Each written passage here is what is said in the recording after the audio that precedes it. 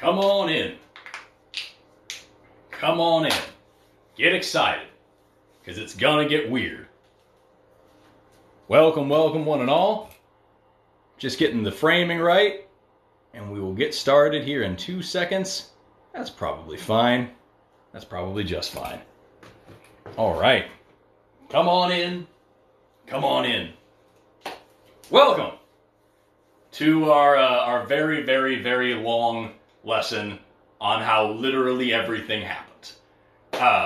Before I begin, I should point out that I had a scheduled event for this live stream, and TikTok runs everything in UTC, in a Universal Standardized Time. And I put the event in for 7 o'clock today when I'm, right now for down, and it said, okay, well remember we're in UTC, so that's going to be like 2 a.m. the next day. Not a big deal. 7 p.m. is actually, like midnight UTC, so I set it for UTC time, and at midnight this morning it ran the live stream and invited everybody, and nothing happened because I was in bed because it was midnight. So no idea why it did that. So sorry if you signed up for that one. Really freaking annoying. But whatever. We're doing this at the time that I said we would. So give me 2 seconds. I'm just going to run and grab one more charger to get the phone going here, so we don't die halfway through, and then we'll begin. So this gives people time to filter in, and we'll get started in 2 seconds. Let me go grab an extension cord and a phone charger.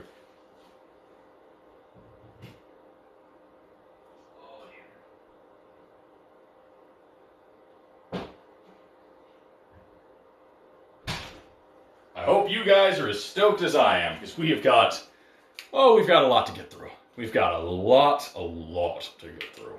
It's going to be a crazy, crazy time. Go and plug this in over here. Good. Put that in there.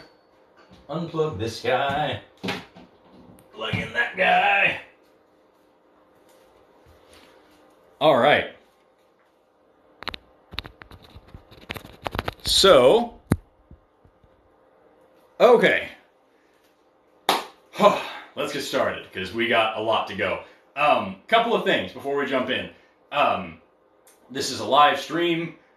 I can't go through over and over and over and over and repeat things, so if you come in late, or if somebody comes in late and they don't know what's going on, I'm sorry. We'll try to get through it, and TikTok is kind of weird about their recordings, so if I'm able to, I'll post this to my YouTube channel afterwards. If not, again, I'm very sorry. Also, I'm very used to teaching in front of a class, or in front of a crowd, or in front of a group or something, and that matters. Because when that's happening, I can see your eyes, I can see how engaged you are, I can see who has questions and who's kind of looking at me like I'm not making any sense, and I can act on that. I can read the crowd and make the lesson better. I can't do that now.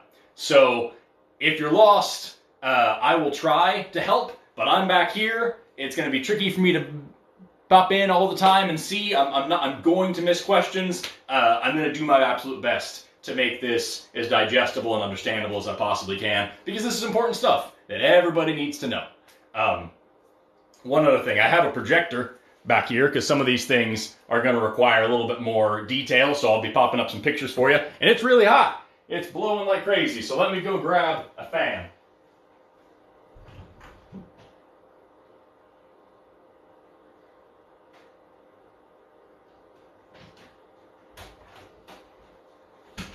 Because my air conditioner is still broken and I'm already choking on hot air, and we're not doing that.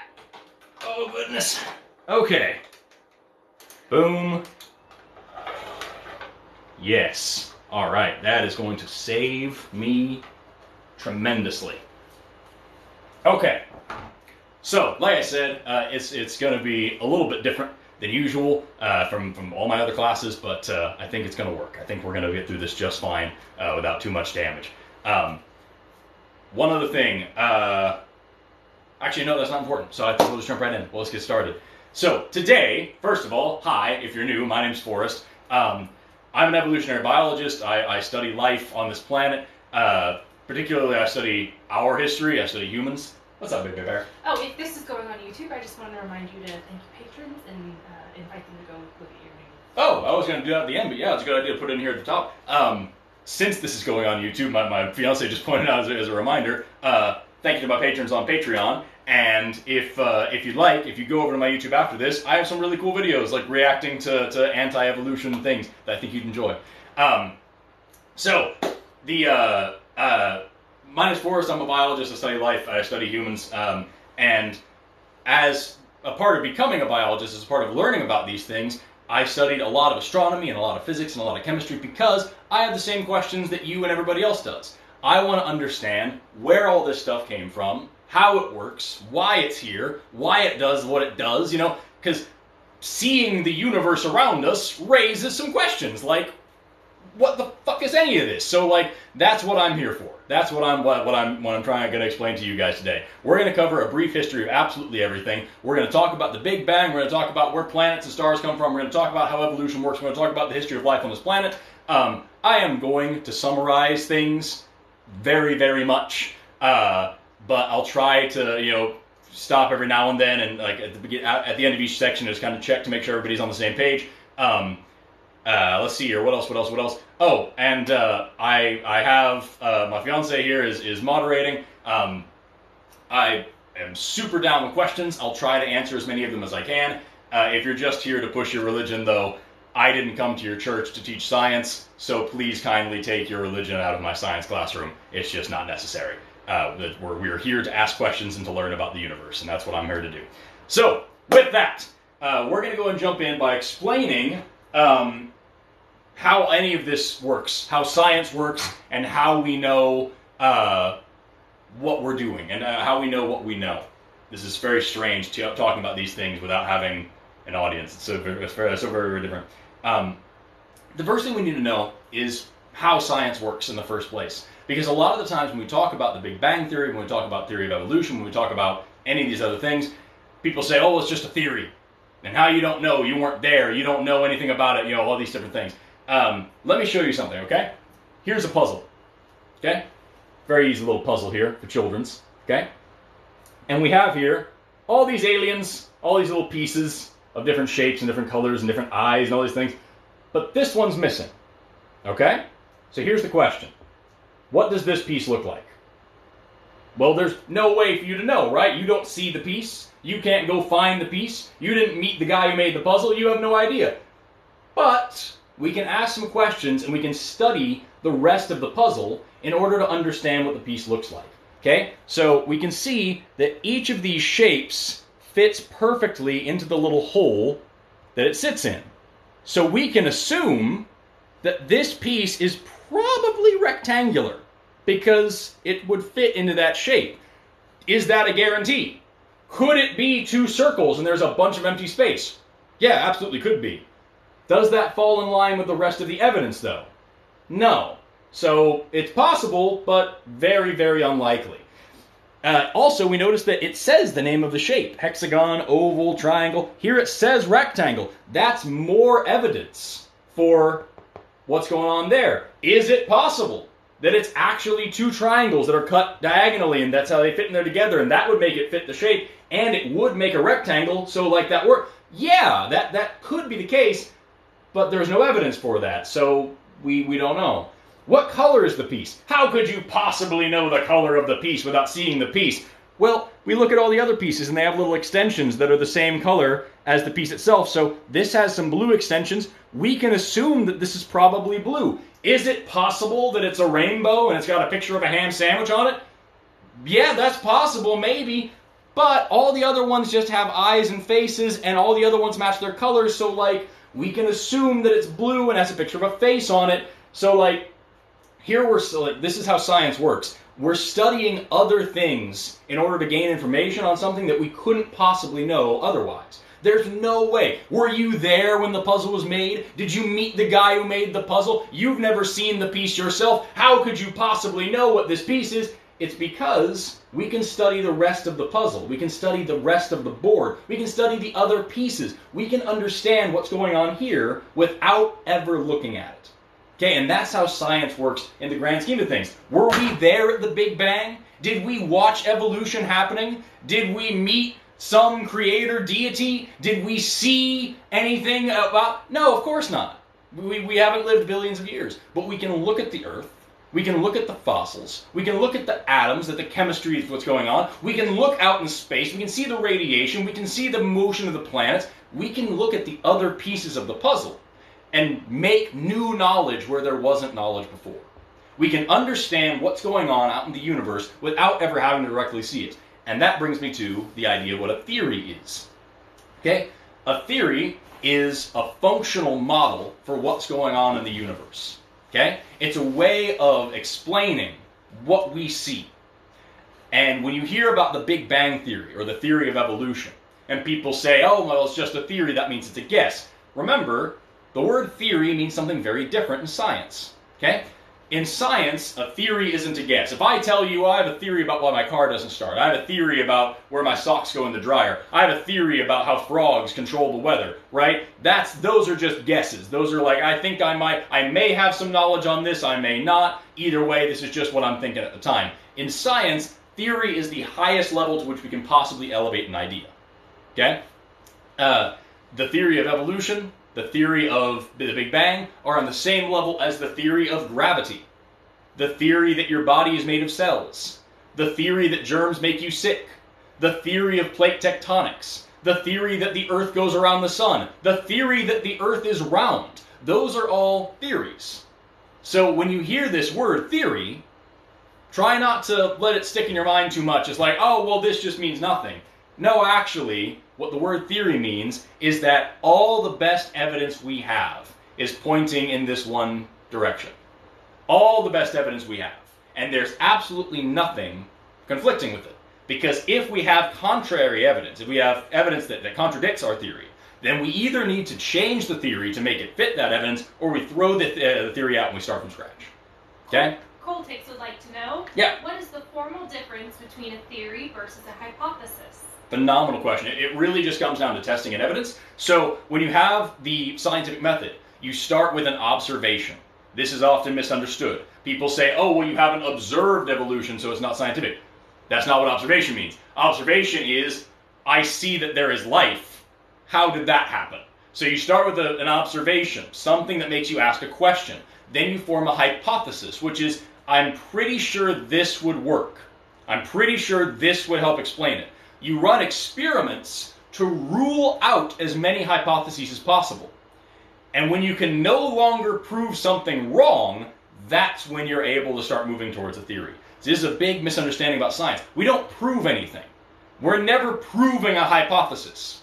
We fail to reject a hypothesis. That's how it works. We don't prove things. We can no longer prove that this doesn't exist. That's what scientists do. We try to prove ourselves wrong every single day. And when we can't do that, then that's what we stick with, is this is probably the truth. Because remember, think about a map, right? A map of the Earth. If you had no map at all, you'd be pretty lost. If you had a map from the 1500s, that'd be pretty wrong, but it would be better than having no map at all in a lot of cases. Compare that to a Google Images, a Google satellite map today. Way, way, way better. Way more accurate, but still wrong, because things are changing on the Earth all the time. Plate tectonics are always happening. People are moving things around. So the Earth is what the Earth looks like. Every single map is wrong, but some of them are useful.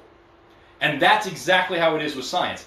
Every single theory, every single model is wrong. It's got some pieces missing, but some of them are functional. Some of them really do a good job of explaining things. And all we're doing is trying to make these theories better, trying to understand them a little bit better.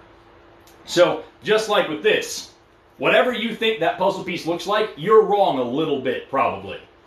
There's a slim chance that you have it exactly perfectly right. But you're probably a little bit wrong. But you're better off than somebody who says, I can never, ever possibly know what this looks like, because I wasn't there, I never knew, I never met the guy, I never did blah, blah, blah, blah, blah. Right? So, this is how science works. We are taking the evidence that we have and understanding the universe around us. That's the first thing that everybody needs to know, is we're not just making this shit up. We are not just guessing. We are not just coming up with this off the top of our heads.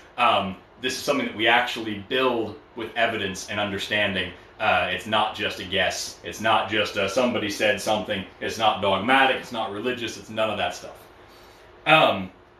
So now, we're going to get into the actual questions here, to the actual start of it. Before I move on, does anybody have questions about what science is, how science works, what a theory is? Before we move on from here, just really quick, do we have any good questions about that before we jump into how the Big Bang happened? Do you see anything special? It's just now getting to where you asked. Okay. We are on like a 10-second delay from what I say to you hearing it to it getting back to me, so I have to remember.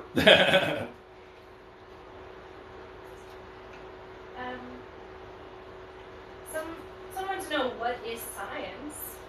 Science is not a body of knowledge. Science is not a book with all the answers. Science is a process. Science is a way in which we can understand more about the universe around us. It's a way of thinking and a way of asking questions and testing those questions in order to get a better understanding of reality.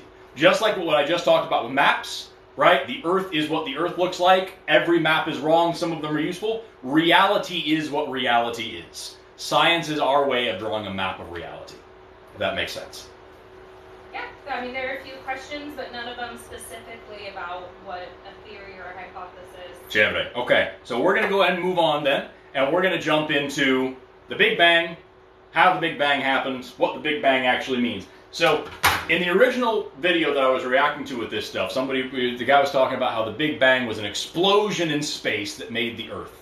And everything that he talked about the Big Bang sounded like the straw man that somebody gave him of like, so scientists think these crazy things, right? So here's what the Big Bang actually is. First of all, it's important to note that the phrase Big Bang freaking sucks. I hate the name the Big Bang because it was actually come up with by a Baptist pastor, if I remember correctly, who was making fun of the idea. He was a physicist. He just thought the thing was absurd, and that's how he called it. Big Bang is a gross oversimplification of what actually happened and how it actually works. It's just a popular way of saying things. The Big Bang was not an explosion. The Big Bang was not, out of nothing everything sprang. None of this is how this actually works. The Big Bang was the beginning of space and time. I much prefer the word everywhere stretch, which I believe Minute Physics is the one that I first heard say that. Big Bang sucks. The everywhere stretch is a much better way to say this. Because what we're talking about is literally the entire universe. All of it. Stretching and expanding. That's what the Big Bang is. It's the everywhere stretch. Everything in the universe expanding. And we noticed this originally back in the early 1900s, mid-1900s, when this guy named Hubble, great astrophysicist, was staring off at some telescopes, looking at all of these galaxies moving around, and he noticed that all of the galaxies in the universe, most of them anyway, were moving away from each other. They're all moving away. And he thought, if they're all moving away from each other, then it kind of stands to reason that at a certain point, they were all very close together, if not right on top of each other. So this is where we start to get this idea. We look out in the universe and we start thinking, okay, if all this was really crammed together, if all of space, the whole universe was all squished together very, very tightly, well, we know because of basic laws of physics that would make it really, really hot and really, really dense. There'd be a lot of light, a lot of heat, a lot of radiation from that would completely cover the whole universe. We should be able to see that. We look out in the universe and what do we find? The cosmic microwave background radiation is exactly that. We see this low-level light radiation that is absolutely uniformly everywhere across the whole universe. The only way that would be possible is if the entire universe was very, very, very hot at one point, a long time ago, and now that heat is dissipating out, and this is what we see, is this electromagnetic radiation left over. So this is great evidence, is the cosmic microwave background radiation. You can look it up if you like. That was actually discovered by some guys at Bell Telephone. They had this giant radio telescope listening to the universe, and they noticed that there was this noise no matter where they listened, and they studied it more and found out that that's what this is. This is cosmic microwave background radiation. So we see a lot of evidence for this Big Bang. This is just a couple of them. I'm not going to get super duper into detail.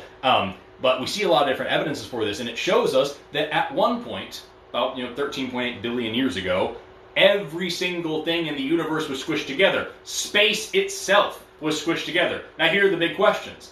If space is expanding, if the universe is getting bigger, what's it expanding into? If the universe is all that it is, what's it expanding into? No clue. What was there before the universe that caused this expansion? Well, we're talking about the beginning of time. You're asking me what happened before time started. What happened before the phrase before meant anything? No idea. And here's the most important lesson about this, is that it's okay to say, I don't know. We don't know what caused the Big Bang, if anything. How did something come from nothing? What's nothing? I've never seen a nothing.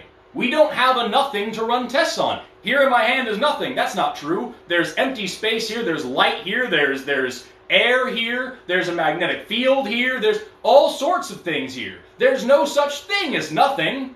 We have no idea what nothing is. So we can't test it. So we don't know. And it's okay to say we don't know. It's not okay to be okay with not knowing. I want to know so bad it keeps me up at night. But I don't know, and nobody else does either. And so right now, all we can say is, this is the evidence we have, this is what we know happened. We don't know why, we don't know how, we don't know what first, we don't know if before that makes any sense. It's crazy. So it's okay to say I don't know. You're going to learn that a lot as we go through science. There's things that do make sense and things that don't, and the things that don't, we try to poke at and prod at until they do. With the Big Bang, we know for sure it happened. We have plenty of evidence for it. We know it wasn't just an explosion in space that pooped out the Earth. That didn't work. It was literally the beginning of space and time itself. We know it happened. We know it made sense.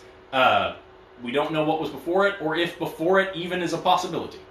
So that's where the best people in science are working. We got top men and women working on it right now. But as for this moment, we have no idea. So here you've got the Big Bang, the beginning of all space and time. Within a few fractions of a second, the universe goes from a tiny, tiny, infinitesimally small point. Everything in space, every single bit of matter, every single bit of energy is just compressed into something smaller than the size of an atom, just absolutely tiny, and it starts to expand and grow. Just starts to grow. Everything stretches. Everywhere stretches. This is the Big Bang, quote, quote. Everything stretches, right?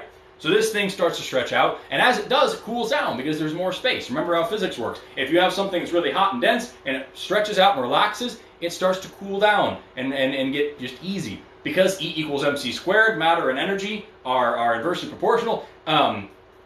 Because, energy is just consolidated, or matter is just consolidated energy. As these things cool down, the very first particles start to form together. As the very first particles start to form together, we now have new laws of electrodynamics, of electricity, and of electrical charges bonding. So like protons having a positive charge and electrons having a negative charge start to kind of figure out that they want to be around each other. And the very, very first element in the whole universe is born, and that element is hydrogen. Because hydrogen has, let me see if I've got a nice red here. I'm going to set these out so they're easier for me to grab. Because hydrogen has absolutely just one proton. Make that bigger so you can see it. There we go. One proton and one electron. And that one electron orbits it like this, and that's hydrogen. That's it. One positive charge, one negative charge. Hydrogen. Boom. Done. Easy squeezy. This is the very first element in the whole universe. Why is it the first? Well, it's the easiest one. And because we need something to make more of them. Okay? There may have also been some helium. Some sources put it that way. Helium is 2 protons,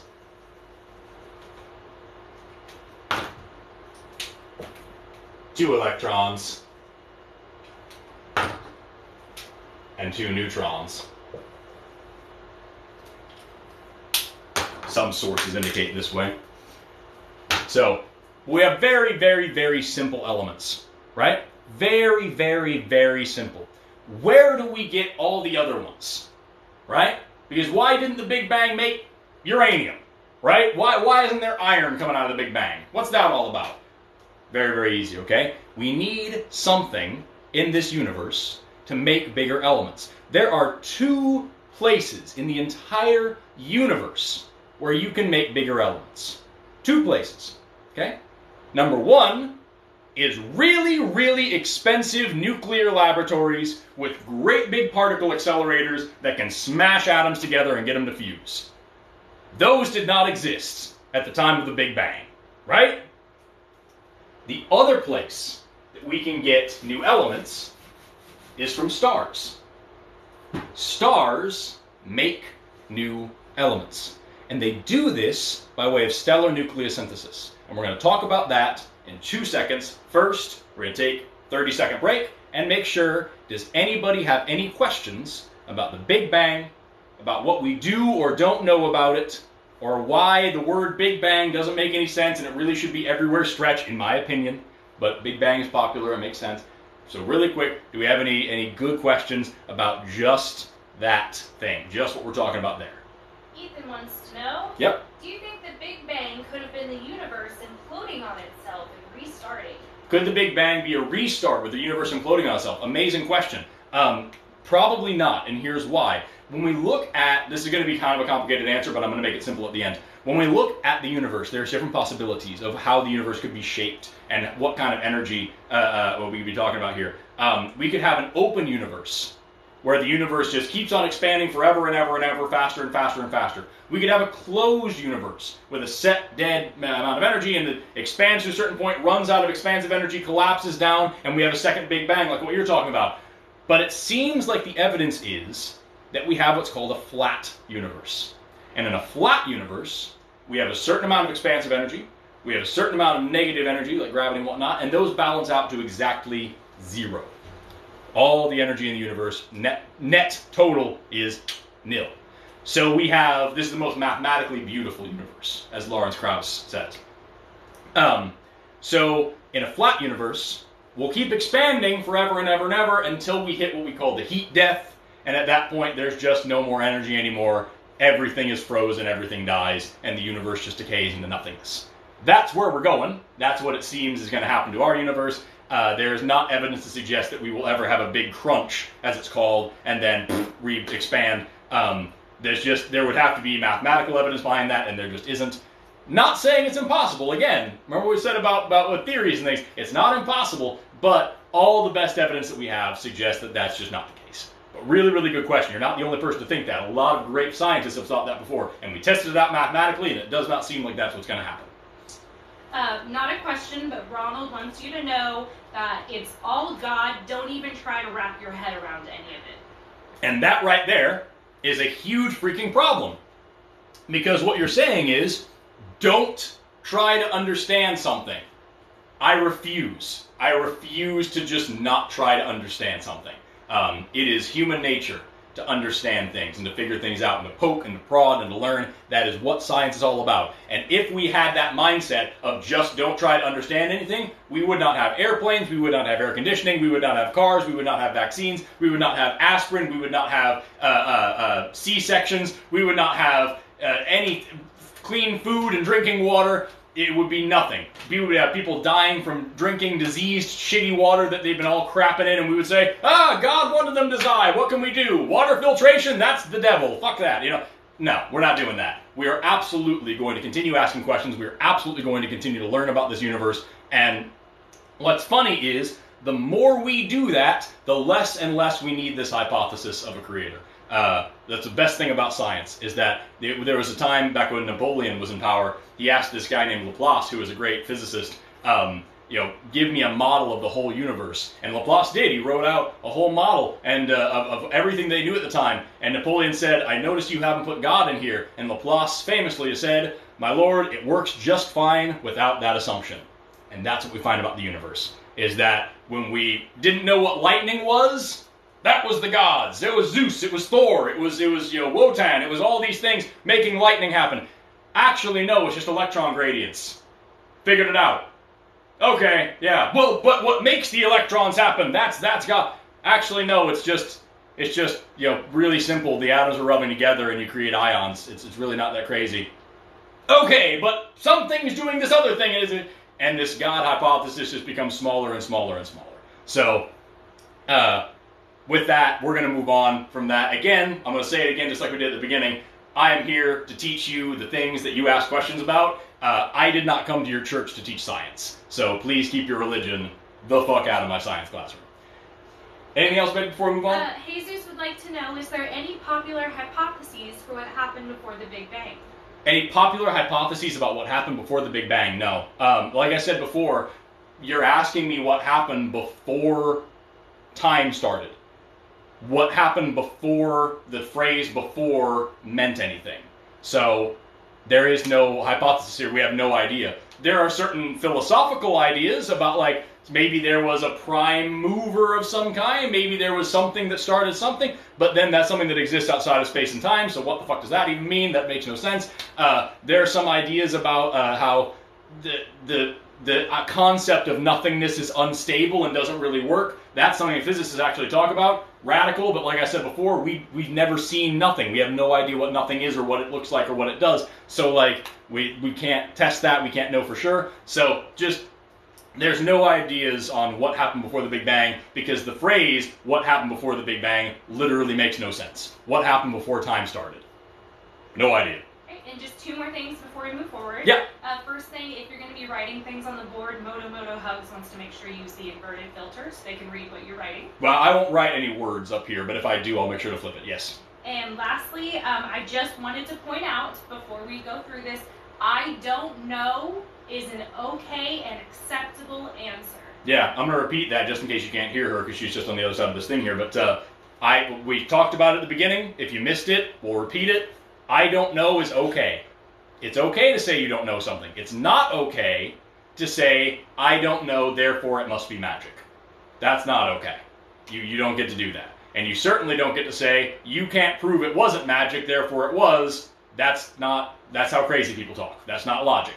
Like, it doesn't work. I have a goblin living in this closet right over here, and he's interdimensional, and if you look in the closet, he'll disappear. His name's Roland. He likes Subway sandwiches. Can you prove this is not true? Can you prove that Roland the Closet Goblin doesn't exist? No, you cannot. Does that mean that he's real? No, it does not. So, we don't get to say, just because it can't be proven wrong, that means it's right. And we don't get to say, just because we don't know it's magic. Okay? That's not allowed. Those are against the rules of logic. Okay? Don't break the rules. So, we're going to get back into it in the next part. We talked about the Big Bang. We're now going to move on to where new atoms come from. Because remember where we left off? We talked about how there was hydrogen, and only hydrogen, maybe helium, but these very, very, very small elements. How did we move on from there? How did we get all the rest of these elements? Well, this is something that we can actually watch happening today. We can literally look at this happening today. It all happens because of what we call stellar nucleosynthesis, okay? So, first thing we need is a star. Fortunately, we have this shit called gravity, right? Gravity works when you have a mass, something with mass, with weight, and more mass starts to accumulate on it, more and more stuff starts to pile towards the center. Gravity always pulls towards the center of mass. That's why this is down and this is up. Up means away from the center of the Earth. Down means towards the center of the Earth. If you're out in space, up and down don't mean anything except for what direction is the closest massive object, right? So, we have a small cluster of hydrogen, maybe, something, little thing. More hydrogen starts to accumulate, more hydrogen starts to accumulate. You end up with a giant ball of hydrogen gas that is millions of times bigger than the planet that we're talking on right now. Okay? Big ball of hydrogen gas. When more and more of this stuff starts to accumulate together and starts to squish together, you get more and more pressure in the center. The weight of all of these things, because what is weight, right? We have mass. Mass interacting with gravity is what we call weight. My body weighs about 175 pounds. What does that mean? It means that all the atoms in my body being pressed down on the earth by the force of gravity, about 9.81 meters per second squared, that comes out to what we would call 175 pounds. So as you have all this hydrogen, the super light gas, crushing into the center of the star, you now have in the center of the star the weight of all this gas pressing down on you. It is trillions and billions and insane amounts of pounds of pressure. And with all this pressure comes heat, because we have this thing called the kinetic molecular theory, which states that every single atom and molecule is constantly wiggling and jiggling around, and as they're wiggling and jiggling, they're squished in and cramped together, they're bumping against each other, creating friction, creating heat. As this happens, right, more and more and more pressure and heat, we hit a critical moment where there's so much heat and so much pressure that these atoms start to smack together and they don't come apart anymore. They fuse into a totally new thing. Okay? This is what we call nucleosynthesis. And it's a little bit more complex than the way that I just phrased it. I am simplifying a little bit. If we take a look here,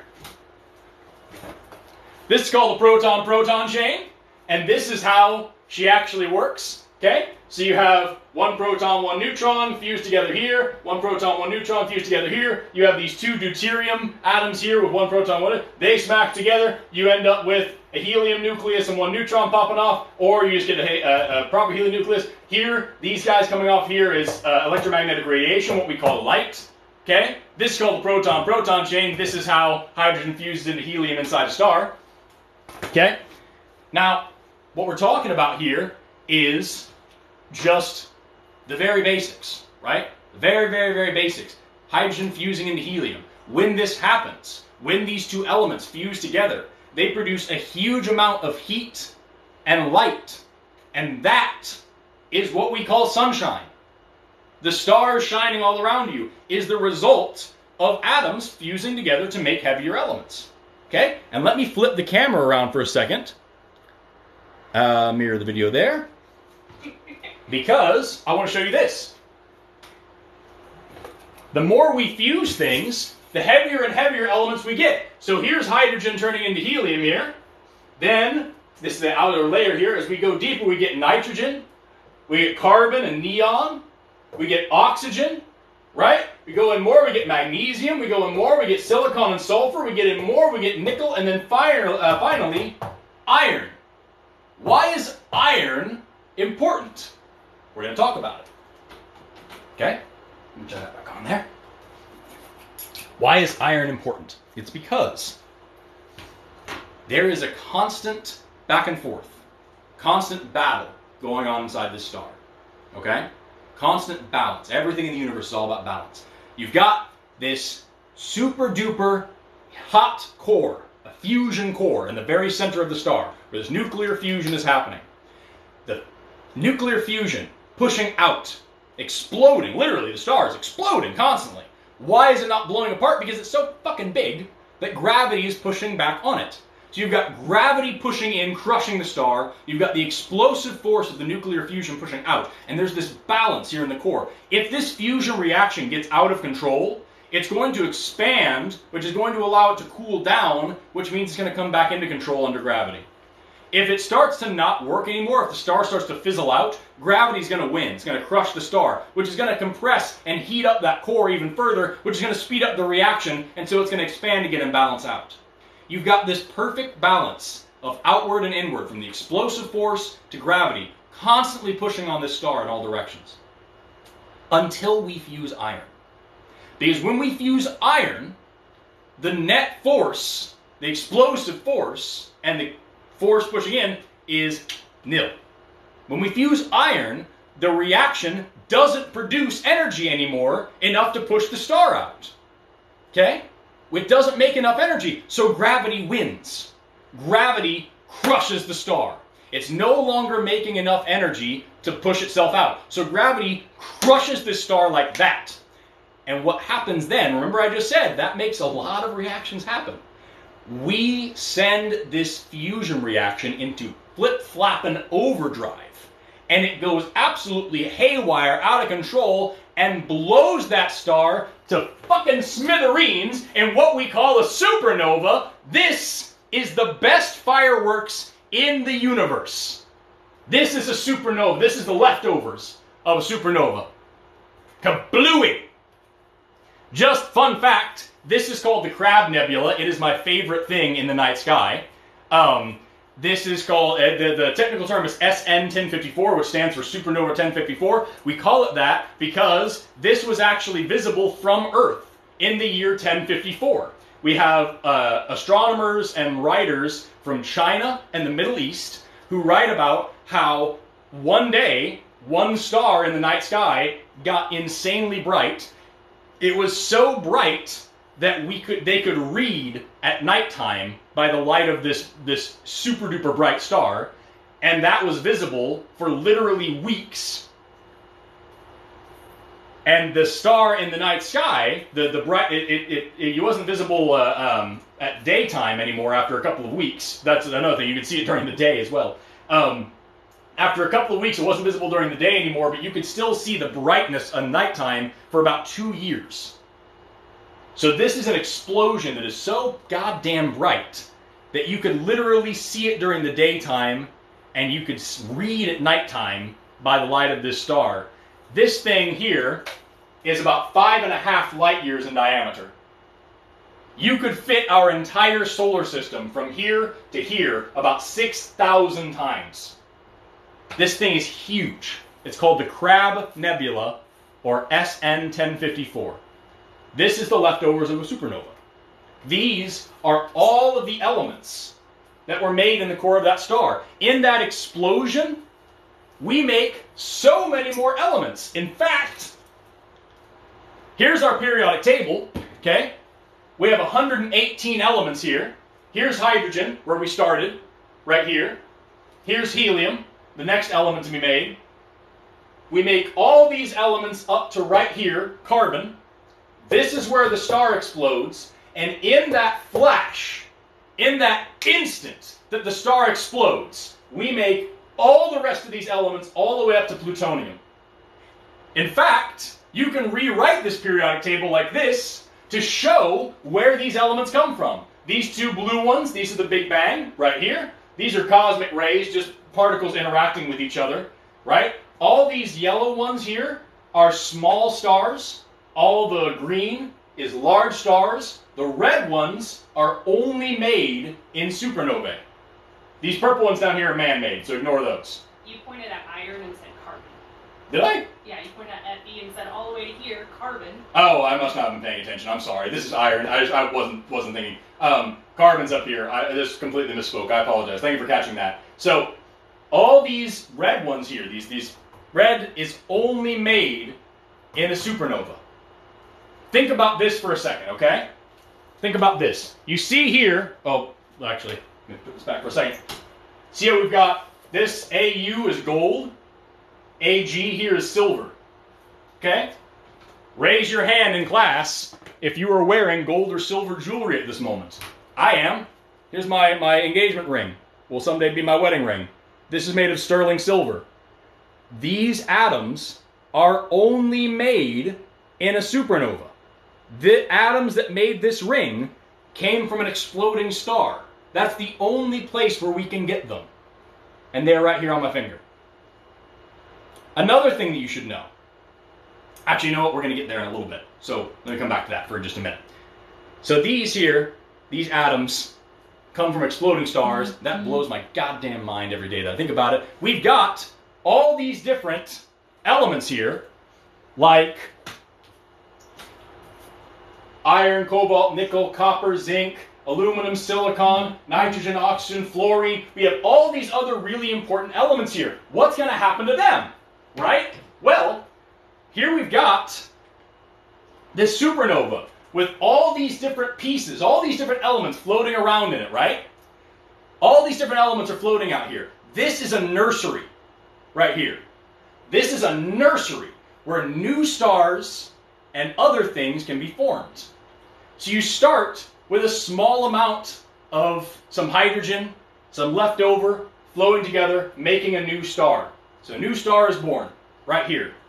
All this dust around the outside. Why does it make a perfect little disc like that? It's because if you take things that are just randomly moving all over the place, which they would be in a supernova, they're just all over, they cancel each other out. They collide with each other, they bump into each other, and they start to cancel out until everything's just moving in one direction. Doesn't necessarily have to be a flat disk. It can be a flat disk this way, a flat disk this way, whatever. We're only looking at an orbital plane, and assuming that means flat doesn't mean shit. It just means that that's the direction in which everything cancels each other out, okay? So, we get this, we call this an accretion disk.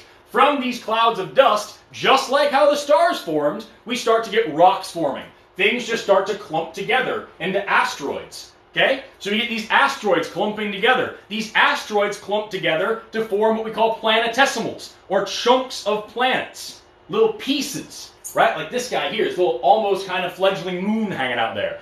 These things clump together further. And if they get big enough to clear out all the dust in their orbit, we then call them a planet. This is where solar systems come from the dust left over from exploding stars. Just the dust left over. So fucking much of it that we're able to build whole planets out of it. And sometimes you're lucky enough to get a planet like this one, which has water. Where did the water come from? I'm so glad you asked. There's a couple of hypotheses here. The first one is that we have things called carbonaceous chondrites, which we can see out in the universe today. We have these asteroids and comets that are full of water that just pop into this guy, give us some water. Also, could have just been from the accretion disk. Who knows? There's actually two major models for how the solar system formed. You can read about both of them if you want to go online and pull up this right here. Let me grab it from my bookshelf. This is called the Astrobiology Primer 2.0. It's for free online. It's from NASA, and they go over how solar systems form. Once again, I am skipping over a lot of details because we've already been doing this for almost an hour and we're not even halfway done. So I'm skipping over some details, but long story short, we have stuff from space. We have water in space. We can find it. Some of that crash lands on your planet. Also, we have an atmosphere. Atmospheres are held on by two things. First, it's just gravity. We have, the gas held on by gravity, but that's not enough because the sun is still going through its own nuclear fusion, pushing out what we call solar winds. The solar winds are charged particles and radiation that are blasting everything in their path, destroying everything around them. Fortunately, our Earth is made mainly of iron and nickel. The core of our planet is made of iron and nickel, and that's important because those are magnetic elements. Iron, nickel, and cobalt are the only three elements which are magnetic all by themselves. So we have iron and nickel making the core of this planet. Because it's molten and hot and moving around, we get this magnetic field. We call this a magnetosphere, and this magnetosphere is what protects us from solar winds, from all this crazy ionizing radiation blasting off the sun. Fun fact for you, where we have a perpendicular line with this top of this magnetic field hitting where the sun's solar winds are hitting, that's where we get the aurora borealis and the aurora australis, the northern and southern lights, are the interaction between the sun's solar winds and the Earth's magnetic field. What would it be like if we could take that science of combining a magnetic field and plasma, supercharged plasma, and we could interact those two things to make colors and lights the way that we want them? We can do that. It's called a plasma screen TV. That's how they fucking work. How great is that? Let me turn this off and get my phone buzzing here, and I don't want you to have to hear about it. There we go. Okay, so we talked about this is where planets come from now. We've covered that. We're about to get into the next big section. So really quick, once again, does anybody have any big questions about where planets come from, how stars are formed, how stars make new atoms, anything like that? Before we move on, we'll take a quick 30-second break. Does anybody have any questions about stars or the formation of planets before we get into my favorite part coming up next? There were some questions about the first picture you put up there. I don't know if you misspoke or what. Which one? People are asking, is that a nucleus? Is this a cell? Don't you mean the sun? You showed like the different layers. Which the different layers of the star? We talking about? Yes. What, this one? Yeah, you might have misspoke on this one. Okay, so this is a star that we're talking about here.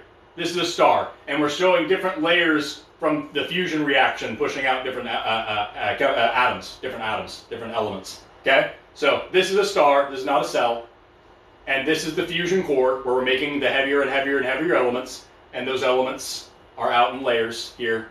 You don't really have to worry about the layers, just know that these are the elements that are being made, usually in this order, inside these stars. Another thing that I should point out also is that this supernova is only going to happen in supermassive, gigantic stars. Stars like ours, they're a little bit smaller, aren't going to go supernova. They're actually going to fizzle out around the carbon stage. So you're going to have a giant ball of super hot, super dense carbon. That'll happen around 4 billion years from now for our sun.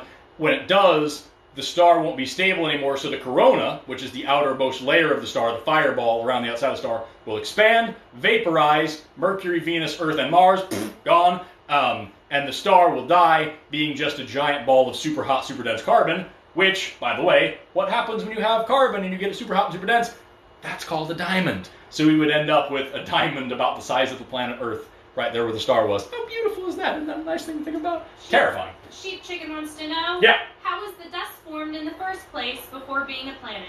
So again, here we have this star making all these elements. When it makes iron, it goes supernova, and it makes all the other elements on the periodic table down to plutonium. This is the dust.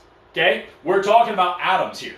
We're talking about just individual atoms being created from this star. So this star took hydrogen, made all these other elements, and then fucking exploded, and that is the dust that makes planets. Iron and nickel are what makes the core of our Earth. Here they are, made in large stars and supernova, right here, right? Here's the oxygen, which makes up a lot of our atmosphere. The nitrogen makes a lot of our atmosphere, made in large and small stars, even ones that don't go supernova. Okay? So this is where the dust comes from. It comes from stars. And as the stars explode, they spread out their delicious innards all across the cosmos, and those delicious star guts are what makes things like planets. Star Me Up wants to know, how do we know that background radiation is not just faraway stars? Because it is completely uniform, and it's not coming in a direction like it's coming out of a star. It's just everywhere in all directions all the time. So if it were coming from stars, it would look completely different. Really, really good question. You just showed that helium was one of the most abundant elements. Yep. Why are there rumors that Earth's helium is going away? It's because helium is super light, and it's not going to be held down by gravity. So the only way that we get helium now is from uranium deposits, right here. So let me cover this back up. You have the center of an atom here. All these protons hanging out. All these neutrons hanging out. All these electrons around the outside, right? This can go through several different kinds of decay. It can break down in several different ways. One of them is called alpha decay. And in alpha decay, out from here comes 2 protons and 2 neutrons stuck together. We call this an alpha particle. That is the nucleus of a helium atom that comes out of there. Okay? So if we look at, let me erase this. If we look at the periodic table, okay, here we've got uranium down here. Uranium goes through alpha decay. It loses 2 protons, it becomes thorium. Because remember, the definition of what an element is how many protons it has. Okay? Take carbon here, right? Carbon has 6 protons, 6 neutrons, and 6 electrons. If I take 1 proton off of it, it is not super light carbon, it is boron, it's going to behave like boron. If I add a proton to it, it is not heavy carbon, it is nitrogen, it's going to behave like nitrogen, it is nitrogen. I can change the number of neutrons, I can change the number of electrons, no big deal. Change the number of neutrons, we call that an isotope. Change the number of electrons, we call that an ion. Change the number of protons, it is a different element. Okay? So This here, uranium, breaks down, pops out an alpha particle, 2 protons and 2 neutrons. That's the helium of a nucleus atom. And that's going to interact with some random free-floating electrons, which are fucking everywhere, and that's going to become proper helium. That's where we get helium now. We are running out of these deposits on Earth. That's why we're running out of helium on Earth, because we are running out of these deposits. There are still some that are surely out there that did be discovered, but they're going to become more and more rare and more valuable as we go along. The helium that comes out of these deposits that isn't collected by us, it just floats off into space. Gravity cannot hold it down. It's just going to float away. So that's why we're running out of helium. That's how that makes sense. And really quick, I don't know if this is jumping ahead, so feel free not to answer. Yeah. Did our sun create our planets, and what is our sun creating right now? So our sun didn't create the elements that made our planet. It would have been a previous star. But our sun did make our planet in that it formed the accretion disk that led to our planet. So a different star went supernova and made all of this, and then our sun formed the planet by way of its accretion disk. Okay? Really, really good question. We're talking about generations of stars here. Okay? We're not just talking about just us. We're talking about generations of stars. Remember, the solar system, the universe has been here. The universe has been here for about 13.8 billion years. That's a lot of time. And these stars take, one on our star has around about 8 to 10 billion year life cycle. So we're on like probably generation 3 stars now, making planets like ours. Okay? And what is our sun creating right now? And our sun right now is creating more of this. Our sun right now is not a very big star. It's a small star. So our sun's making helium, carbon, nitrogen, oxygen, neon, and sulfur right now. And mainly helium. Our suns form the same way as planets.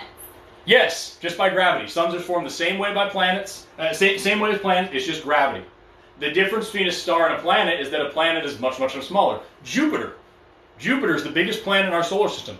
If it were much bigger, it could become a very small star, because Jupiter is mostly made of hydrogen and helium. So if Jupiter were, maybe double its size, we would have what we call a red dwarf star, or a brown dwarf star, one of the very, very smallest stars in the whole universe. Brown dwarf, not red dwarf, pardon me. Red dwarfs are quite a bit bigger. But brown dwarf stars are the smallest stars in the whole universe. Jupiter is almost there. So if Jupiter were much bigger. Also, fun fact, that's why we don't have another planet.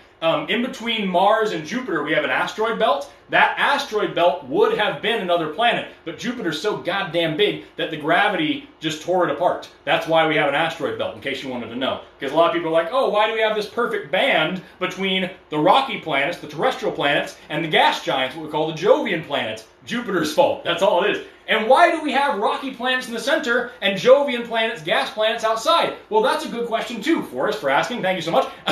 It's because you have these thermal gradients. As you go away from the star, it gets colder and colder, and the solar winds become less and less powerful. Close to the star, rock isn't going to solidify. You can't have solid rock close to the star. So you have a certain limit here where you can have solid rock. There we have the terrestrial planets, Mercury, Venus, Earth, Mars. You get to a certain point where you can have liquid water now. This is where, our planet lives in this area. The Goldilocks zone. People like to say that we're so special that we live in this Goldilocks zone. Goldilocks zone is thousands and millions of miles wide. It's not like if our Earth was 1 foot to the left or the right, it would all be fucked up. No, we're talking huge distance here. Past a certain point, the solar winds blasting these planets isn't strong enough. And so that's where we get these big gas giants. All that gas that's around Jupiter, Saturn, Uranus, and Neptune, that would have been here on Earth too, but the sun blasted it off to the back of the solar system. That's why we have the gas giants back there. And indeed, when you look at literally any solar system, it follows that same format, with all the terrestrial rocky planets towards the center, and if it has gas giants, they're way out towards the back of the solar system. Does this make sense? Okay? Do we have any other questions before we move on to the next big part? Just a question about what a hypernova is and how it forms, but that's not it. Hypernova, just goddamn big supernova. That's all you need to know. That's all it is. Okay? So, now, the next part is really, really, really important. Okay, let me make sure I covered everything. We covered supernova, we covered nebulae. Yes. Okay, secondary nuclear synthesis. Blah, blah, blah, blah, blah. Okay, yes. Oh, I didn't cover one thing that I wanted to. Do you wonder why here on Earth, okay, we have salt water. We have oceans on Earth that are salty, and then we have lakes and rivers and streams inside that aren't salty, right? That's because it rains here on Earth, and it rains and it washes ions off of the land. When all these ions accumulate in the lowest possible point, which is sea level, that's how the ocean gets salty. That's why lakes aren't salty. We have plate tectonics moving around the crust of the Earth. Lakes form inside in freshwater, in inland areas. They're new, they're fresh, they're not going to be salty because the oceans have been filling up with salt for billions and billions and billions of years that washed off the rocks. Lakes inland, we do have some saltwater lakes that are either old as shit or they at one point had ocean access that was filling them with salt water and then land moved and closed that off. So this is where we get salty oceans, just so you know. One thing that I forgot to mention in there, but it makes me very happy, is that the oceans got salty because literally just it rained for a few billion years. Okay, so now let's move on to my next favorite part, okay? We talked about how we make all these elements here in these stars, right? We make all these elements. Notice some of these elements are made even in small stars, right? Well, there's 6 elements that are really, really important, okay? And they are carbon, hydrogen, nitrogen, oxygen, phosphorus, and sulfur. Schnapps. You can remember that, okay? Carbon, hydrogen, nitrogen, oxygen, phosphorus, and sulfur. Remember I said a minute ago that here in my wedding ring, these atoms of silver come from exploding stars, and that's the only place that we can get them. Carbon, hydrogen, nitrogen, oxygen, phosphorus, and sulfur. Hydrogen's always been there, right? Hydrogen's all around all the time. But carbon, nitrogen, oxygen, phosphorus, and sulfur, those come from even small stars like ours, right? Even small stars like ours make these elements. Those 6 elements make up 98% of every single cell in the world. Everything is made of these 6 elements. Everything that's alive. If you throw in calcium, which is made in large stars, you've got over 99.5% of you. Carbon, hydrogen, nitrogen, oxygen, phosphorus, sulfur, and calcium is 99.5% of you watching this right now. What's that extra 0.5%? Trace elements. A little bit of potassium, a little bit of iron, a little bit of whatever else. Things like this. Little tiny bit iodine in there, Tiny 0.5%, which are also made in stars. Planets, we said, are made from the dust from exploding stars. So are you. Literally all life is made from star stuff, from the guts of exploding stars, from the leftovers, right? This ring came from a supernova, so did I, and so did you. And so did the phone that you're watching me on right now, by the way. All the atoms that make that, and the atoms that make the sand, the ground that you're sitting on right now. There you go. That's also made from exploding stars. Literally all of this. Okay? You are made of stardust. 2 really important lessons from this. Number 1 is if anybody ever treats you like less than a star, fuck that person. Don't associate with them. You are. You literally are. And second of all, if you ever treat yourself like anything less than a star, you're acting foolishly, because science just proved it to you.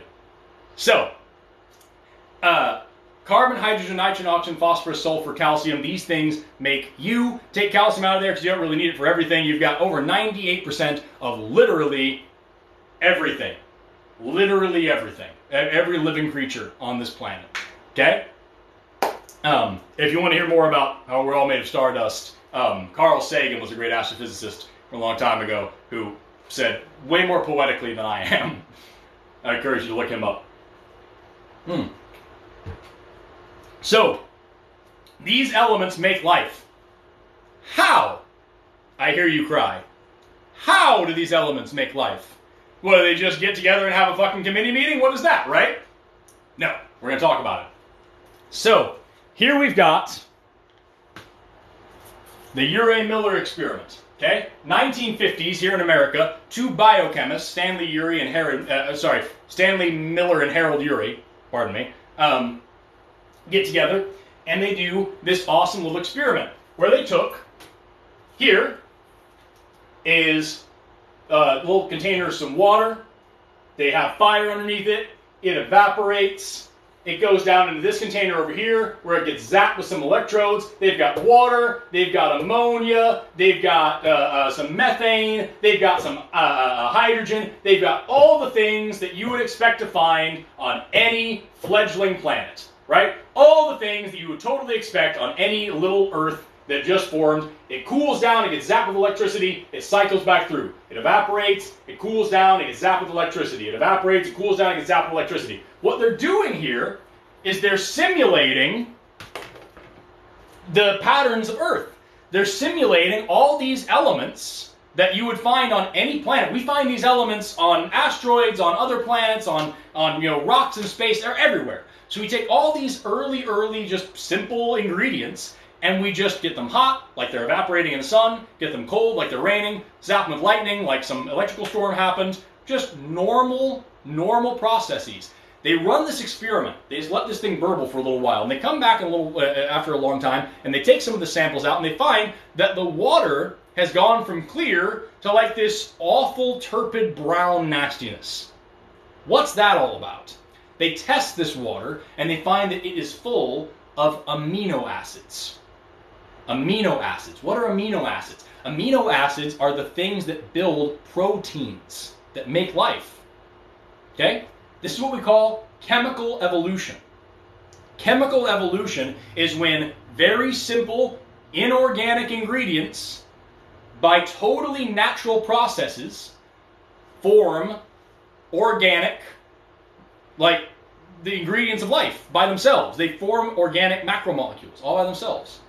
There are 4 macromolecules that make life. Okay? 4 of them. They are. I'm going to spell proteins wrong. I believe it's E before I in proteins. I think it's one of the ones that breaks the rule. I can't remember. There are proteins. Can you see that? Is that even legible? Protein. Yes! Got it right! Is that legible? I'm trying to find the right color that you guys can actually see. Are you inverted? Yes.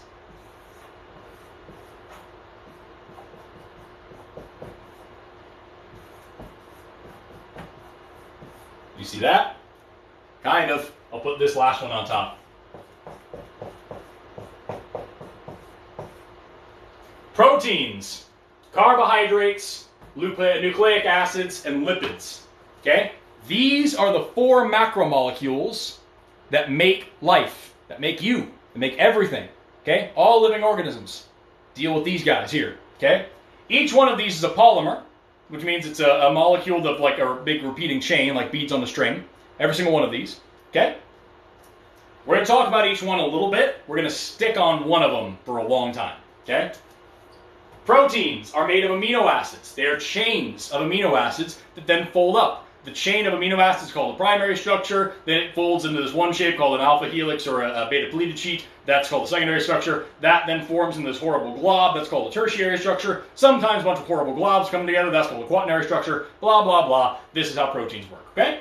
So, proteins are what make up your skin, your muscles, your bones, everything made of proteins, right?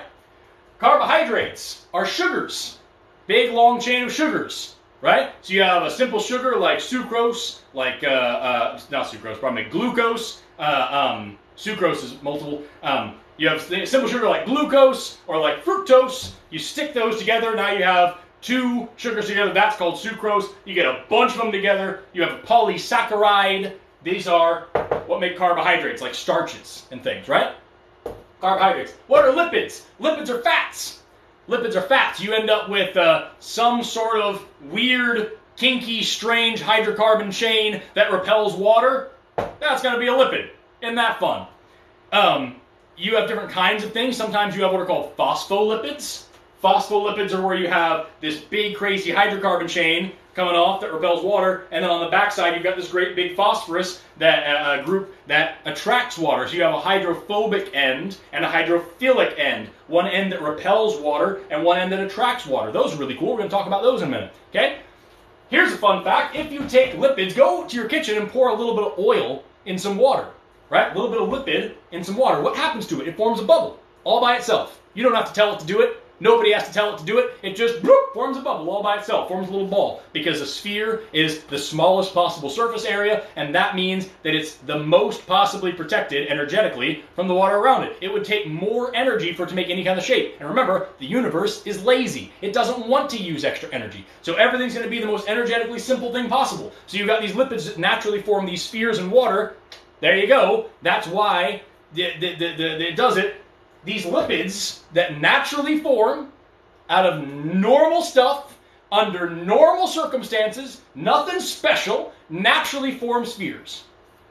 The amino acids that make proteins that naturally form out of natural stuff, totally normal, just might get caught in one of those spheres. And now what have you got? You've got something that damn near represents a cell. Right? This stuff that totally naturally comes from just normal processes that naturally assume the shapes that we're talking about can naturally come together and naturally make some sort of an early cell. It's very easy. You can do it in a goddamn jar, right? So imagine if we did that here on this planet over 1 billion years. Sure. Now the Harold Urey experiment, the Urey-Miller experiment, it's been redone and tweaked and revamped, and it's been criticized for having some things left out, and it's been criticized for not putting some, and all those things. So it's been done 1 million other times with 1 million different other things added into it. We've added in different elements and different things. We've also found that it wasn't necessarily something that happened on the surface of the planet. Deep sea hydrothermal vents, okay, so volcanoes under the water, are pumping out acids all the time, and bases. What are acids and bases? They have proton gradients. An acid is just a chemical that has a bunch of extra protons in it, basically. There's actually a few different models of acid, but all you need to know is an acid is a solution with a shit ton of extra protons in it. Okay? What is a base? A base is something that has not enough. It's got a bunch of negative charges in it. So when these things neutralize, you have electrical charges moving from one place to the next. How do your cells make energy today? Proton gradient. You've got mitochondria that just pass protons across a membrane, turn a little protein called ATP synthase, make adenosine triphosphate. That's how your body works. Proton gradient. Where can you find natural proton gradients right now in the world? Hydrothermal vents, deep under the ocean, just hanging out there all day long. Where can you find the building blocks of lipids and proteins? The exact same place. Do you know that we have found amino acids on asteroids? Out in space, floating around. Put a probe on one. What do we find? The building blocks of life. What creature do you think went out there and shit those up there? Nobody did. They formed naturally, all by themselves. Okay? So we've got the building blocks of life. We've got the thing that makes energy in your body even today happening naturally, all by itself. Life starts all by itself. Need water though? This is happening under the ocean, remember? So we got it. We were there. Okay? Carbohydrates are more complex. They take life to make them because they are sugars that are being put together. But the other thing here is nucleic acids. This is your DNA and your RNA. Okay? Your DNA and your RNA are nucleic acids. Now, for a long time, scientists have debated which one of those, DNA or RNA, came first. As for me, I'm an RNA came first kind of guy, and here's why. Okay? RNA is really cool because it's not just something that carries information. It also works as a catalyst to make reactions happen. What does a catalyst mean? A catalyst is something that lowers the activation energy of a reaction. What does that mean? Lowering the activation energy means it makes the reaction happen easier and faster and with less energy. Okay? So RNA carries genetic information. It can also make more of itself, and it can also make other reactions happen faster. What does this mean? Okay? Think about how proteins are made in your body today, right? You have this mRNA. Can you see that? Do I need to write that bigger? Yes. I'm going to write that bigger. Okay? So your body makes mRNA. Okay? Is Your that good? R's are terrible. My R's are wonderful, and I don't want to hear it. Okay? You have mRNA, messenger RNA. Okay? This stuff makes the proteins happen in your body. How does it do that? Well, it goes to a ribosome to get read. What are ribosomes made out of? Ribosomes are made out of RNA. Ribosomal RNA. rRNA. That's what makes ribosomes. Ribosomes aren't membrane-bound organelles. They are made of RNA. What happens in the ribosome? Well, you have something bringing over amino acids to build the protein. What brings over the amino acids? Transfer RNA. tRNA. So when your body makes proteins, it uses RNA to tell RNA to use RNA to make a protein. Y'all, you can do it in a goddamn jar. It's so easy. So, this is why I'm an RNA world hypothesis dude, because RNA is something that is so unbelievably useful. Why do we have DNA then? Why do we have DNA if RNA is so easy? Because DNA is really, really good for long-term storage. DNA is a lot more stable. You can divide it, make more of it, and pack it up into a little tight wad, make a rope called chromatin, because that's what you get your DNA. DNA, here. There's your DNA. You take this DNA. You ever taken your hair, if you have long hair, and you twist it and twist it and twist it until it starts to double up and twist back on itself, right? You twist it and twist it and twist it around these big proteins called histones, and you twist it and twist it and twist it until it forms this tight wad called chromatin, and then this chromatin forms this body called a chromosome. Gasp! That's so cool.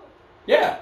So this is how your DNA works. DNA wraps around proteins called histones, wraps up into a thick rope called chromatin, forms these things called chromosomes. It's super easy to divide those and split them up, and then you have two sets of chromosomes in your cell, and then you have this thing called cytokinesis, where these actin filaments tighten and put a stricture around the cell, and what's going to happen to the lipid membrane around? Well, remember, lipids form bubbles naturally, so when you squish them together, they make two bubbles, and then your cell divides, and you've just made dividing life out of nothing! It's awesome! So it's not difficult at all to say that these very simple ingredients that are found literally anywhere in the universe that naturally form organic molecules by natural processes then naturally started making more of themselves. It's just not that hard. And what you get is this very, very, very early organism. Something that would have been insanely simple. Not like bacteria would have been unbelievably complex to this thing. We're talking about a very, very simple cell. Very simple membrane, very simple organic genetic material, very simple proteins. We're talking about the basics here. The basics. And we call that bitch LUCA. Your class is freaking out. They should be. If you're not freaking out right now, you're not paying attention. LUCA, which stands for the last universal common ancestor. Okay? There probably was lots of very early life. There probably was several different times when life started up. LUCA's the one that stuck. And from LUCA, we get everything. Everything. Every single thing that has ever lived on this planet past that point is related to LUCA. Okay? Now, think about this, okay? So we're going to talk about evolution for a second. We're about to get into it. We're about to. Actually, no. I should stop here and I should take a break and I should ask if we have questions. 30-second break. Does anybody have any questions about what we call, this whole process called abiogenesis, life from non-life? Does anybody have questions about the Miller-Urey experiment? Does anybody have any questions about early macromolecules? Does anybody have any questions about how life starts? Any questions at all? Really quick, I just want to say some of your patrons are here in the chat. Awesome! Thank you so much for being here, my patrons. And their private stream is coming up this Saturday. Yeah, on Saturday, for my patrons on Patreon, we have a VIP live stream once a month on the first Saturday of every month. And this Saturday, we're going to be talking about chemistry. I'm going to go over for about an hour or so, like intro to chemistry 101, breaking down how atoms, molecules work, what chemical bonds are. We're going to talk a lot about carbon because organic chemistry is my shit. So we're going to talk about the basic chemistry this Saturday. So if anybody wants to tune in from a Patreon, I encourage you to be there. I know I've got one or two that are already excited about it. Utani wants to know, how do we know there aren't survivors of non-Luca life? How do we know there aren't survivors of non-Luca life? It is, of course, possible. The thing is, it would be different, at least kind of, and we don't see any major differences. Luca might have been many things, but like, we don't see any differences, so it's reasonable to assume that we're all coming from the same place. Is it possible? Of course. Do we have any evidence to suggest it? No. So back to the very beginning, of course there are other options, but we don't have any evidence to point in that direction, so it would be unreasonable for us to make the assumption. If the process of creating life is so simple, Yep. how come we haven't been able to do it? And has it been successfully done in a lab? Phenomenal question. If creating life is so simple, why hasn't it happened again? Why don't we do it? Why don't they think? The thing is, remember I said these processes to make these early macromolecules can happen in a jar. But to go from there takes time, it seems. So like, the planet is about 4.6 billion years old. We don't see the first signs of life until around 1 billion years ago. And I'm going to talk about why here in just 2 seconds. Remind me if I don't. Talk about the Hadean period. But the, fuck, what was I saying? Right. Why don't we see more life? Because it takes a long ass time. It took about 1 billion years for it the first time. We just don't have experiments that are big enough, can run well enough to do that. Is it possible? Sure. Maybe we should do it sometime, but we don't. The other thing is that if there was an environment that could start life, you're talking about an environment that is full of nutrients, absolutely rich with nutrients, and ripe for new creatures to grow. If that environment existed on Earth today, something that's already alive would swoop in and take advantage of it, and it would slurp up all those nutrients. So like, new life starting today just is not going to happen because we already have life that's going to completely destroy any chance of that happening. So if you were to have some sort of completely sterile experiment jar, you can run this thing for a very, very, very long time, maybe. But the reason why the Harold Urey experiment didn't produce full-on life is because it only lasted a little while. It didn't last for the years and years and years and years and years and thousands of years it would have taken. And also because we didn't have new energy coming into it all the time. That's another thing, is that people talk about how life violates the second law of thermodynamics because it's going against entropy. No. Second law of thermodynamics is a closed system. The Earth is not a closed system. We've got new energy coming in all the time. And so with this, you would need a lot more pieces to the puzzle than we can possibly manage in an experiment today. And you need thousands and thousands of years to run that experiment. So that's why. I'm going to ask Good question. this question. This goes out to my conspiracy theorists out there. Oh, Lord. So if life happened here on Earth, Yes. the way you described it, Yes. does that mean it is possible that there is other life out there in the universe? Not only is it possible, it's fucking guaranteed. See, this comes down to what we call the Fermi paradox, which is that life is really, really easy to make. We can show that it's easy to make.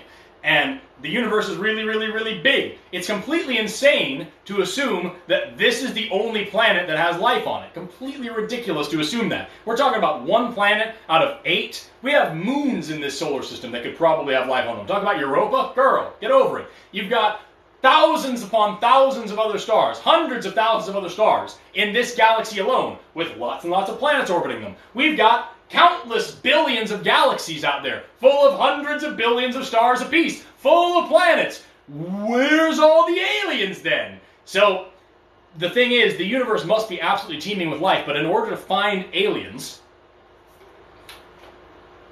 remember, the fastest possible communication that we have is light, right? The fastest possible communication we have is sending radio signals out. Light travels at about 186,000 miles per second. That's fucking fast. But the closest possible star to us is 4 light years away.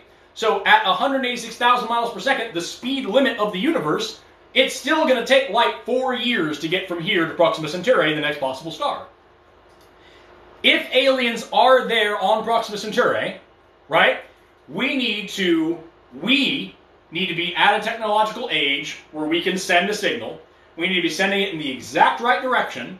and we need to be sending it at the right time so that 4 years from now, those aliens are also at a technological level where they can receive those kind of communications and are listening for them in the exact direction in which we are sending them. That's a lot to ask of just random chance. So we're sending out signals looking for aliens. We're listening for signals, listening for aliens. The Earth, the universe is 13.8 billion years old. We're talking about 13.8 billion years, billion with a B, big number, where something could evolve and is able to send these communications, and is able to hear these communications, and is even listening for them, and is even interested in them, and so many different things. Maybe somebody's heard our communication, they're like, they're just Earth monkeys, fuck them, and they just don't even pay attention. That's possible too. So like, there's a lot going on here. Remember, if I have a cell phone, that doesn't mean I'm connected to anybody. I still need to have these cell phone towers to make it work. I still need to have electricity to make it work. I still need to have somebody to call that wants to pick up the phone. Okay? So, like, there's a lot of factors in there.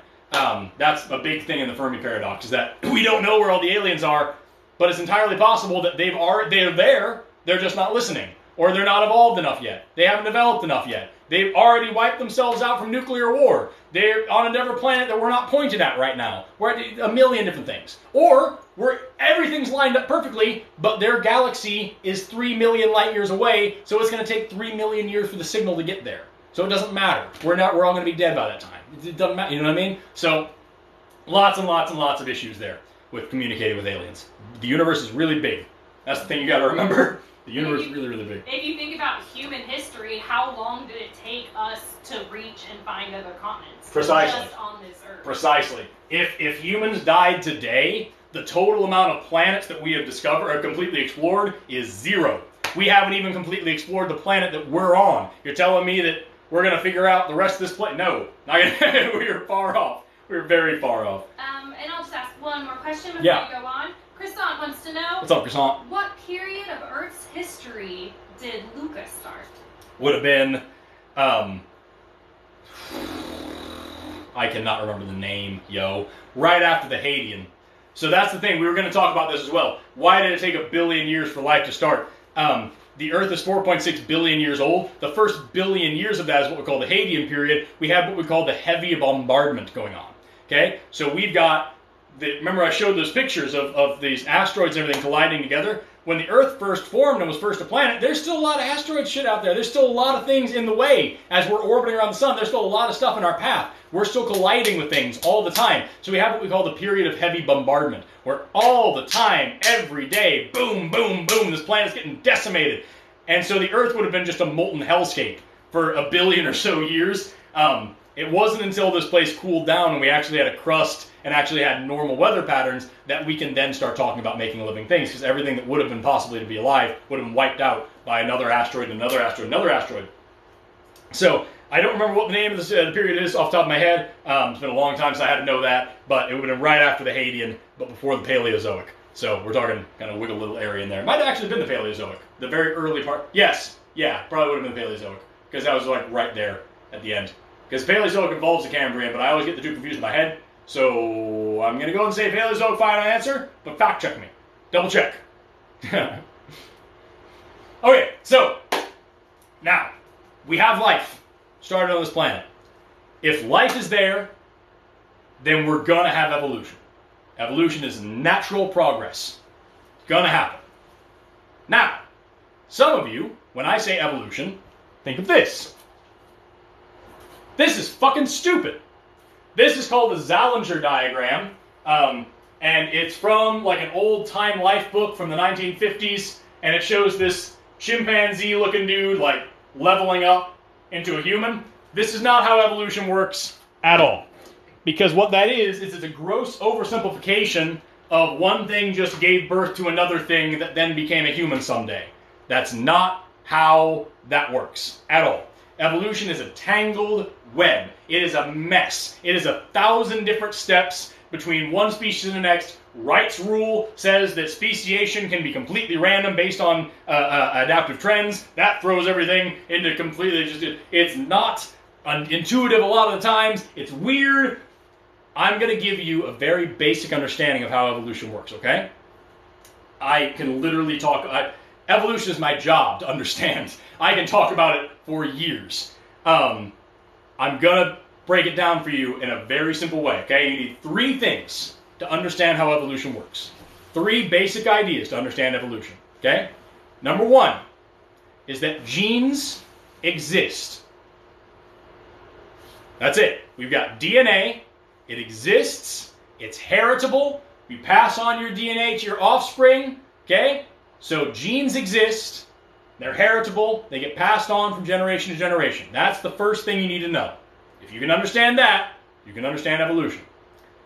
Step 2, different versions of genes exist, what we call alleles, okay? So you've got this gene here for brown hair, you have this other gene here that is also for hair, but this one is for blonde hair, okay? Different versions of these genes exist. That's number 2. If you can understand that, you can understand evolution. Number 3 is that some versions of these genes are better for life in different environments. Okay? If I have the genes for climbing trees and for surviving on fruits, I am not going to do very well in the desert, but I'm going to do great in the jungle. Genes with a G. Genes with a G, not blue jeans, yes. If I have the genes for digging in sand and going weeks without water, I'm going to do a great job in the desert. Probably not really well suited for life in the trees, in the jungle, right? So different genes are better suited for life in different environments. If you can understand that, you can understand evolution. Because those 3 axioms together really break down how evolution works. Is that every living thing has genetic material. DNA or RNA, right? Every living thing has these genes. There's different versions of the genes out there, and depending on which version you have, you could do well in different environments. So if you are living in the desert, and you start coming up with genes that require a lot of water, you need to drink all the time, you're going to die. And you're not going to pass those genes on. Okay? And the genes go away. That's it. They're gone. Nobody even knows. Nobody needs to know they exist. Gone. If you live in the desert and you start developing genes that allow you to get longer and longer renal tubes in your kidneys, and you can now go longer and longer without water, you're going to have a lot of kids. You're going to live just fine. And you're going to pass on that DNA, and that DNA is going to spread, and more and more and more things are going to get it. And this is the definition of evolution. The definition of evolution is a change in gene frequencies in a population over multiple generations. Evolution doesn't happen to one person. Evolution doesn't happen to one individual. You can't say, when am I going to evolve? You're not gonna. Okay? The whole population of the species evolves because over time, new mutations bring in new information, new versions of these genes. And the ones that do well have lots and lots and lots of babies, and over multiple generations, the gene frequency, the total genes of the whole population changes in a direction. That's how evolution works. And we have different kinds of evolution in this way. Okay? Here's a graph. Okay? And I'm assuming everybody's seen a graph like this before. We have what's called a bell curve. Like this. Okay? Can you see that? Yes. Okay. So, let's say we're talking about tails. Okay? Tail length. Right? There's some sort of chipmunk creature or whatever, and they have tails. Radical. Okay? Here's the frequency of genes. Some of them have short tails. Some of them have long tails. And here is the number of individuals. Okay? Right here in the middle, you have your median. Okay? So here is all of these weird chipmunk creatures. Got it? There are very very few of them that have super duper short tails, but they do exist. Most of them have this kind of middle ground, medium tail, and very, very few of them have a really, really long tail. Okay? This is diversity, genetic diversity. Okay? New mutations popping up all the time for short tails, for long tails, whatever. Okay? So now we're going to have speciation happen. Now evolution is going to take place. Evolution is all about selection pressure. What's causing things to die or to live based on the genes that they're expressing. Okay? You can't see the full left side of the graph. Can't see the full left side of the graph? Oh, where it has the number? Here. There you go. Okay. So, here is the short-tailed creatures. Let's say that, just like squirrels do today, these creatures can use their tails to distract predators. So if you have a super short tail, you're going to die. If you have a much longer tail, you're actually better off. So these guys die off, more and more of these guys live, and slowly, over multiple generations, our graph starts to do this. And now, this is the average over here. See that? So our graph is just sliding to the right. Just sliding over to longer and longer tails. This is called directional selection. Okay? Directional selection is when one end of this spectrum is useful, and so all the whole population's genes slide over in that direction. Remember, it's not magic. These things didn't wake up today and say, I really want a longer tail. I'm going to evolve one today. That doesn't happen. We're talking about these ones over here are dying. They're not having kids anymore. So the average genes are moving over this way. These ones are having lots of kids. So the whole population evolves. This is called directional selection. What happens when they get to a certain point? Okay. Here's our graph again. Here's the average. Okay? They get to a certain point now where having a really long tail any longer is actually kind of harmful. The tail gets tangled up in stuff. It's a nuisance. It's obnoxious. It's like Rapunzel's hair. It just sucks. You can't deal with it anymore. Having a short tail is a bad thing too, because it gets you eaten, right? You can't use it to distract predators or whatever the fuck you're doing with it, right? So short tails are bad.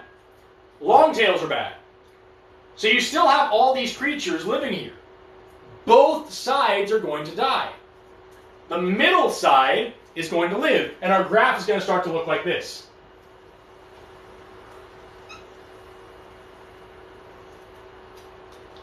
Where it gets skinnier. Where now more and more and more of these creatures are living in this exact middle side, and both extremes are dying off. I'm going to say it again. Nobody's telling them to do this. Nobody's like, oh, I wish I didn't have so long of a tail. I'm going to evolve a different one today. Right? These guys die. These guys live. And so more and more and more of them start to live this way because these genes aren't being passed on. You are what your genes say you are.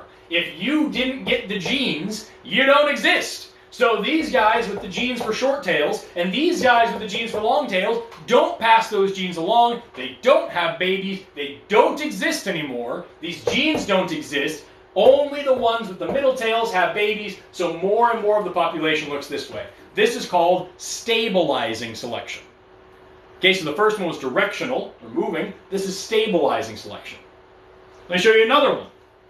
This one's my favorite.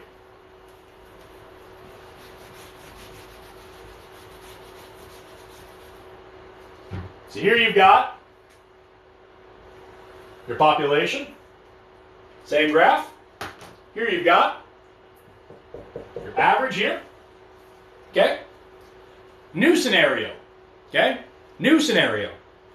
If you have a really short tail, you can fit into tight spaces. You can avoid predators really well. If you have a really long tail, you can wiggle around and distract predators, which helps you get away. You can survive really well. If you have a medium tail, fine, but like whatever, you know? these guys and these guys on the extremes end up living. These guys in the middle end up dying off. What happens then? Well, now we get a graph that looks like this.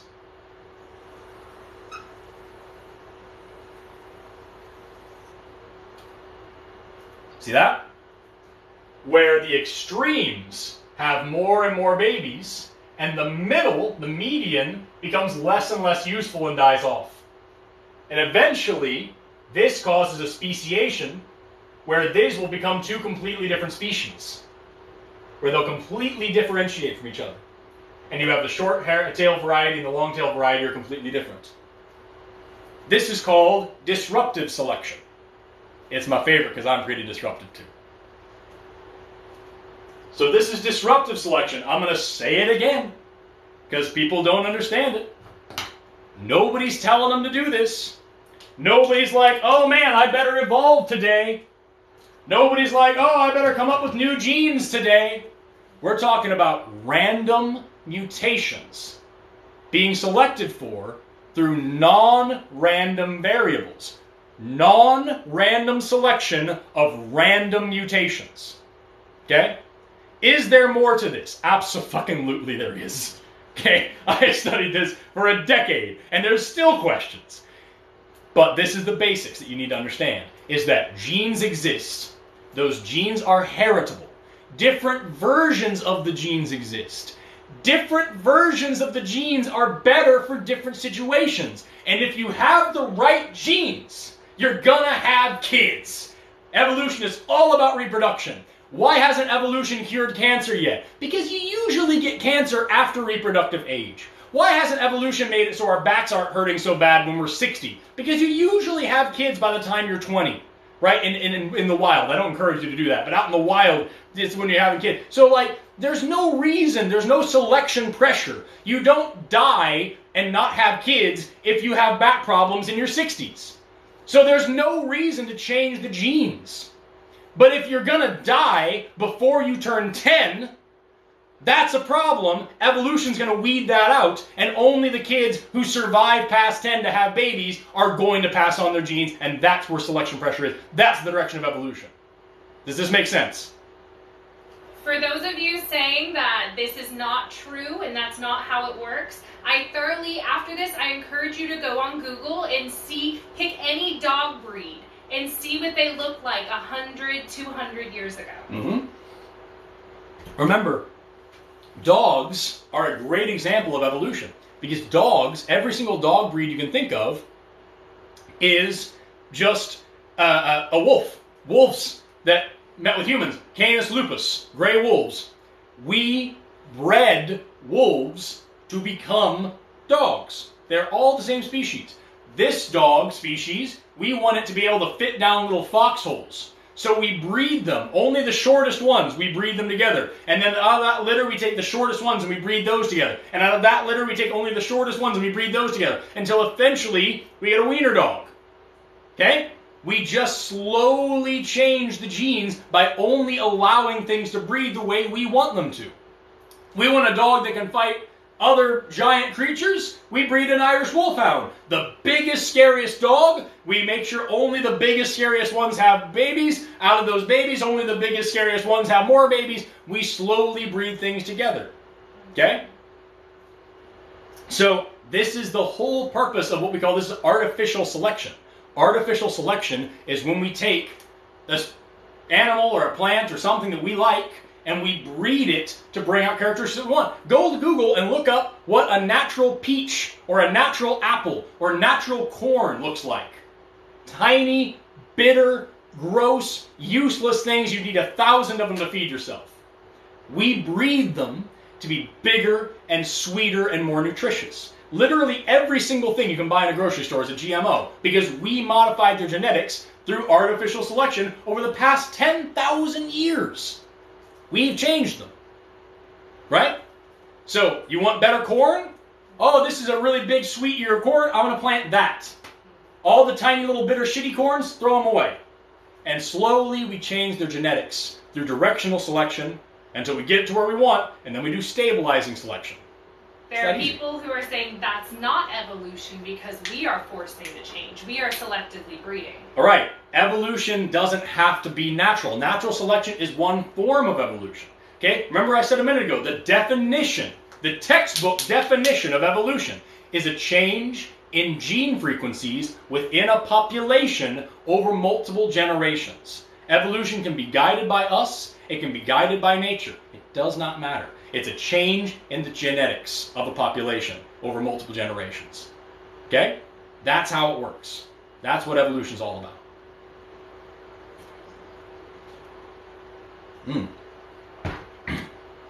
Okay. You taking questions? You still going? Yeah, let's take a couple more questions, and then we're going to move on to the next part. Okay. I keep getting this question. Yeah. If we evolved from monkeys, why are there still monkeys, and why aren't they evolving? Phenomenal question, and we were going to get to this later, but we'll take a second to do it now, okay? We'll take a second to knock this out.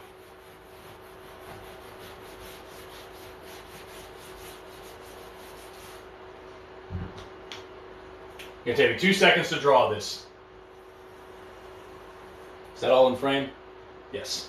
Okay.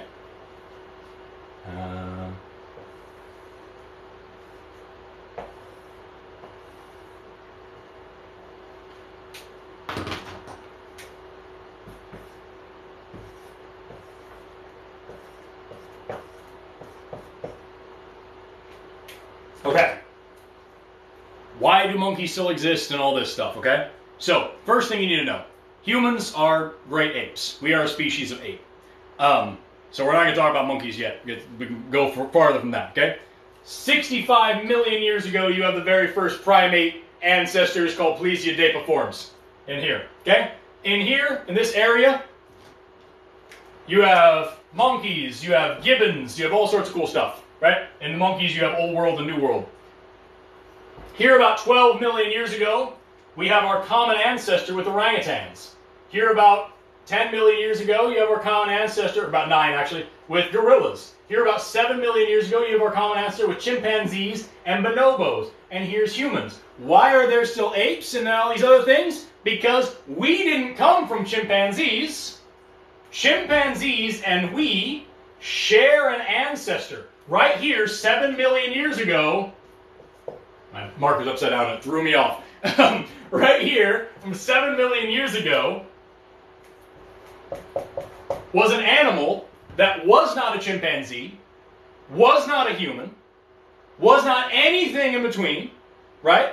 Here's this animal, and some of their descendants evolved to become chimpanzees, and somewhere here in the middle they split again, and we get bonobos.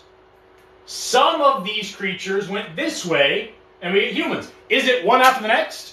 Did this creature give birth to a human? No, absolutely not. There's a million steps here. We have Ardipithecus rambutus, and all the Ardipithecines. There's actually a few of them. We have Sahelanthropus. We have Orrerin. We have Australopithecus afarensis, Australopithecus anamensis, I'm not doing these in order, Australopithecus afarensis, Australopithecus africanus. We have Paranthropus robustus, Paranthropus boisei. We have Homo habilis, Homo ergaster, Homo erectus, Homo neanderthalis, Homo heidelbergensis, Homo floresiensis. We have so many steps in here, not all of them are connected. Some of them branch off and do this over here, and none of these are humans, right? So think about it this way, okay? Spanish comes from Latin. Spanish is a Latin language, right? Was there ever a time when a mother who spoke Latin gave birth to a child who only spoke Spanish? No, that would make no sense. It was a very slow change in dialect over several generations. At no point in history could you go back and say, you are now speaking Spanish, everybody before you wasn't speaking Spanish. That's all Latin, you're now Spanish. That wouldn't make any sense. That wouldn't make any sense, right? It's just slow. You're alive right now, probably, right? Okay? I'm an adult. I'm 29 years old. At what exact moment did I stop being an adolescent? And at what exact moment was I no longer a child? And at what exact moment was I no longer an infant? When in my life can you go and like you're counting down your watch, you're like, okay, you are now an adolescent. You are no longer a child. You are now an adolescent. Nope, you are now an adult. Nope, this is different. You are now a full grown. That doesn't make sense, right? And we're talking about one person here. So when you talk about evolution, there is never a time when Australopithecus was just like, there's a human now today. That doesn't happen. It's a very slow gradient. If you had every single complete, perfect skull fossil, whatever, every single complete fossil, all the way back from, pick one, from Homo erectus, right? Homo erectus, one of our most recent ancestors. They lived from about around 2 million years to around 100,000 years ago, right? So here's Homo erectus. If you had every single skeleton perfect, complete, from Homo erectus all the way up to me, there is not a single time you could not go through there and go, that one's a human. Everything before it isn't. That's human right there. It's a very, very, very slow change. So why are there still apes? Because we didn't come from these apes. These apes and us share a common ancestor here.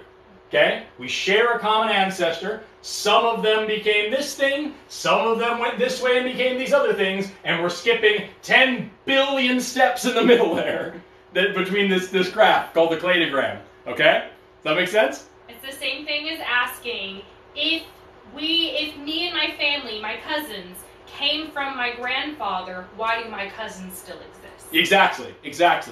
I am not my cousin, and we both share grandparents. We can both exist at the same time, and my grandparents can exist. You are not your parents, but you look a lot like both of them put together. You are not your grandparents, but you look a little bit like your grandparents all put together. You are not your great-grandparents, right? So this is how this works. It's just slowly building up. Slow changes over time. And sometimes there are fast changes, right? When we look over the fossil record, we have this thing, so there's two different things. There's one is called phyletic gradualism and one is called punctuated equilibrium. When we look over the fossil record, we sometimes see great big events where all of a sudden just a shitload of new, entirely different species pop up. Big macroevolutionary changes. And people still like to say that these are different competing ideas of evolution. They're not. Phyletic gradualism, slow change over time is happening all the time. But sometimes you have an extinction event, a mass extinction happens. A bunch of new niches, a bunch of new ways of life open up. And then you have what's called adaptive radiation from there, where you have one single creature, like say the classic example is a bird, a finch, right? So you have this finch here, who has a beak like that, and some of them live in an area with great big hard nuts, and so they need a great big beak like that. And some of them live in an area where they can drink nectar out of flowers, so they have like a long, thin beak like that. And some of them eat little tiny seeds, so they have a little tiny pointy beak like that. And some of them live, and so this is what we call adaptive radiation, where you have all these new niches open up, so totally new things happen, and we have totally new life coming in, and all of these creatures share one ancestor. Here's the primordial finch, and from here we get all these different other species. And now people will say, yes, but they're all still birds. We didn't have something change from one thing to the next thing. We didn't have, a very common one is people say, there's no change in kinds, right? That's a fucking thing. What you have to remember is that these changes, these big macroevolutionary changes, are the result of the buildup of microevolutionary changes. Okay, and we're going to talk about that next. We're going to get into it here in just a second. But before I move on, is there anything else, big baby? You didn't finish the second part of that. Why aren't monkeys evolving? Oh, why aren't monkeys evolving? Thank you so much. Why aren't other monkeys evolving? They are. They are. Remember, evolution is not a ladder. There's not an end goal. Every single fish isn't trying to become a human someday. Okay? These monkeys aren't trying to build cars. Evolution is all about selection pressure and what niche you live in. It's all about the way of life that you have, how you live, right? So if these monkeys are perfectly adapted for the way that they live, for climbing trees, for eating fruits and whatever, radical. They're not going to turn into anything like us. And if they did, it would take millions and millions and millions of years. So monkeys are still evolving. Everything is still evolving. But what you have to remember is that when you see things like, where's my, here. When you see things like this, okay, see this stuff like this, these posters, these diagrams, right? It's easy to say, okay, so this stuff down here is less evolved, and this up here is more evolved. No. Every single living thing today is the same amount of evolved. Okay? We all have evolved the same amount of time. We are all well adapted for the places and the situations and the niches in which we live. We are all the same kind of evolved, right? And everything is still evolving. As long as everything is still reproducing, as long as babies are being born, evolution is taking place. Okay? As long as there's more reproduction, evolution is taking place. These monkeys aren't going to evolve into humans because they have no reason to. There's no selection pressure for that. There's no reason. The reason why we evolved the way we did is because having bigger and bigger brains was better. Because tool use was better. Because walking upright was better. It was better for us. Is it better for an elephant? No! No, it is not! So they're not going to evolve this way. Got it? So everything is still evolving. Everything is always evolving. Everything's always evolving. And monkeys aren't just going to turn into humans from Arby's. That's not how anything works.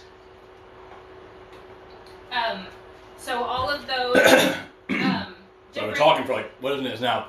Almost 3 hours? Sorry. Goodness. No, it's okay. All of those species that you listed off showing where we came from and our common ancestors, Yeah. how do we know that those species existed and how do we know that we came from them?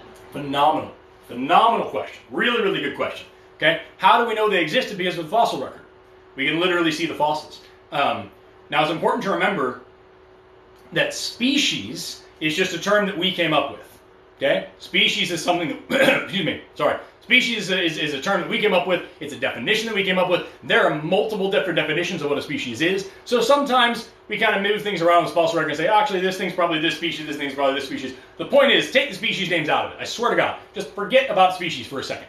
Just look at the fossil record. Don't pay attention to any kind of species names, right? Just look at the fossil record.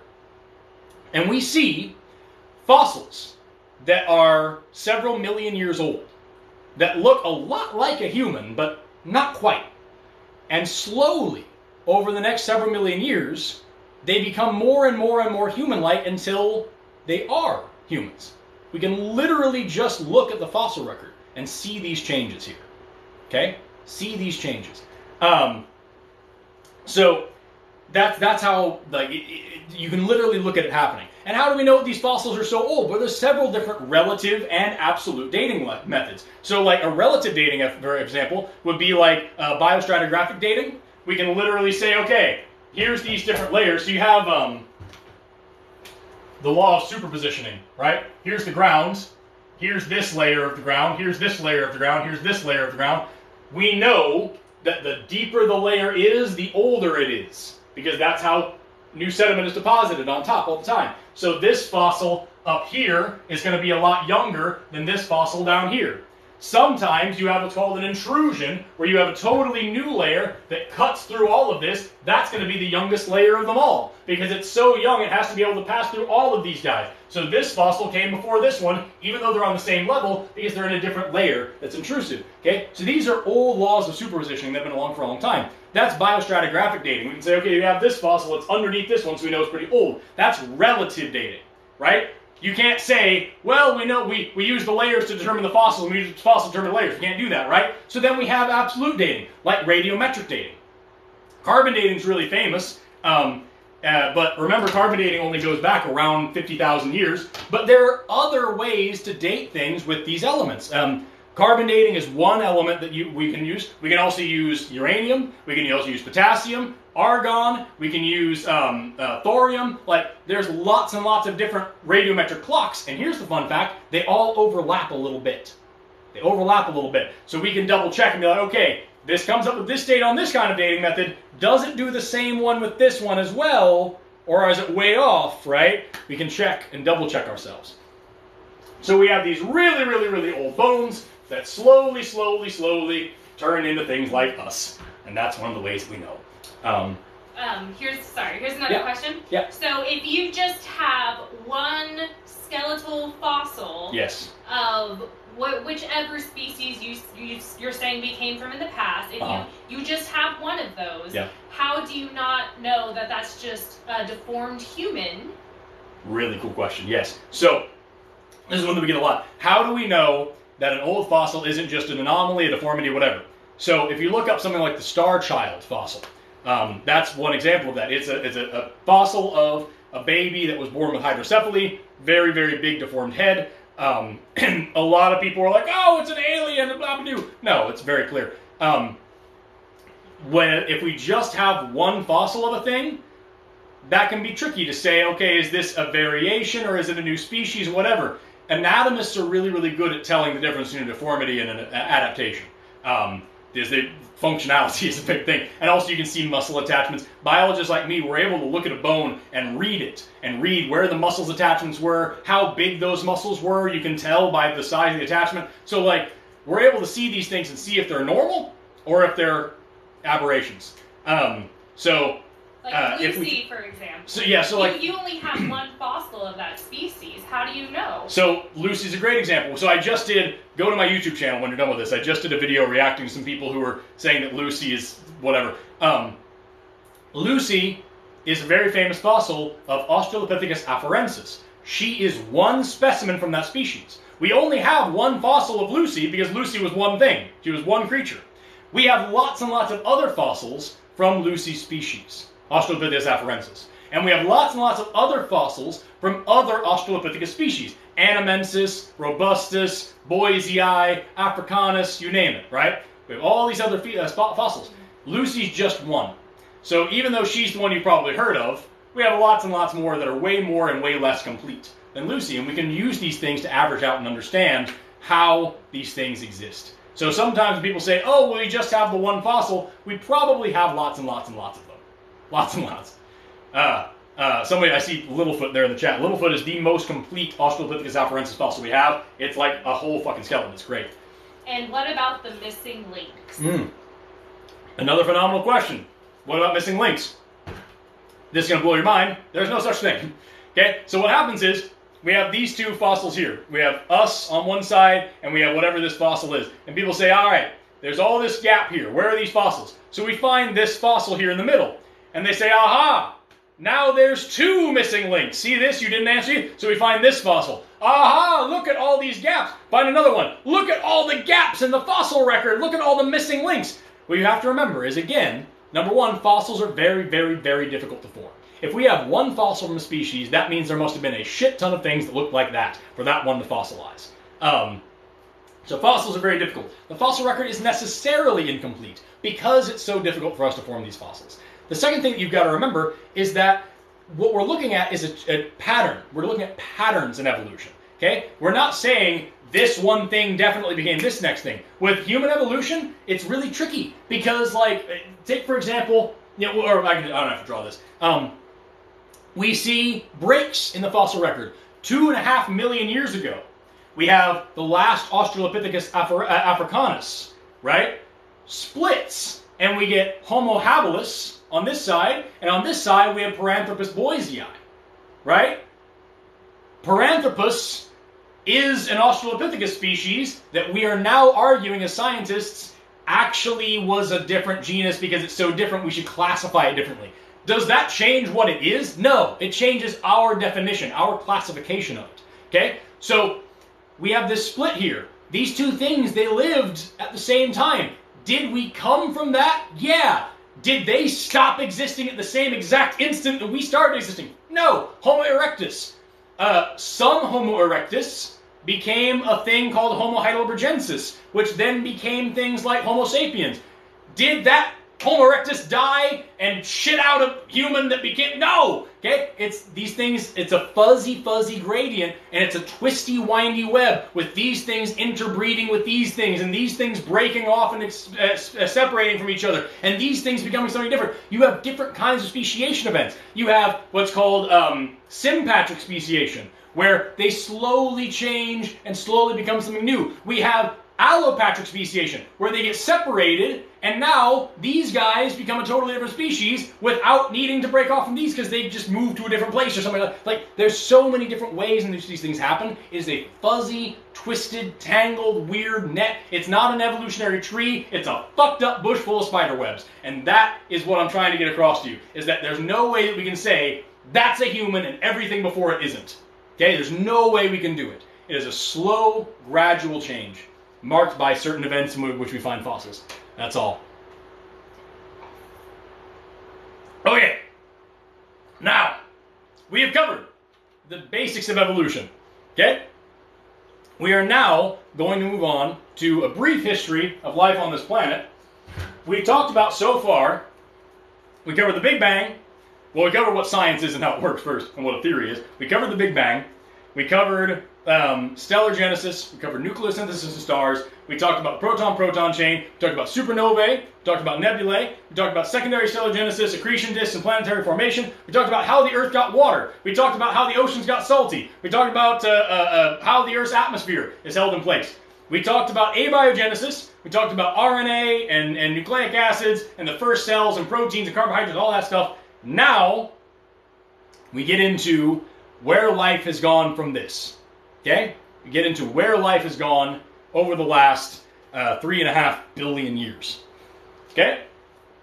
So, the earliest fossils that we have of anything are little microfossils about 3.5 billion years old. Now this is an electron micrograph picture. How can you possibly know it's anything? You can actually see these with the naked eye. Here they are. Okay? Let me turn this camera a little bit again. These are called stromatolites. Okay? They look like rocks floating out in this tide pool here in the ocean. Here's one up close. These are called stromatolites. What these are, like these are boulders. These are big enough you could sit on one. Right? These are huge. These are mats. Mats of bacteria. Okay? Layer after layer after layer after layer of bacteria. And we have these guys, which date back over 3 billion years. Okay, so very, very, very early life forms. Very, very, very early life forms. Something you should know about this. Okay? Oxygen doesn't exist in just nature. Oxygen isn't a thing that just exists all by itself. Okay? We have carbon dioxide, we have oxygen binding other things, because oxygen is super electronegative, which means it really attracts electrons. Really good at that. So oxygen doesn't exist all by itself in nature. You need something to make it. So early life, early microorganisms, those stromatolites that we're talking about, those stromatolites are layers of what we call cyanobacteria. Cyanobacteria. Cyan from the word for blue-green, right? These are photosynthetic bacteria. They don't have chloroplasts like a plant does. They do photosynthesis though, and they take sunlight and carbon dioxide and they turn it into sugar and water. Okay? Sorry, sugar and oxygen. Woo! Realized what I was saying there at the end. So they take carbon dioxide and sunlight and they turn it into sugar and oxygen. Oh, I realized immediately that something's very wrong there, what I just said. So cyanobacteria are photosynthetic microorganisms that pile up to make stromatolites like this. You can still find living stromatolites today. Living piles of these things, but these ones are fossils. Billions and billions and billions of years old.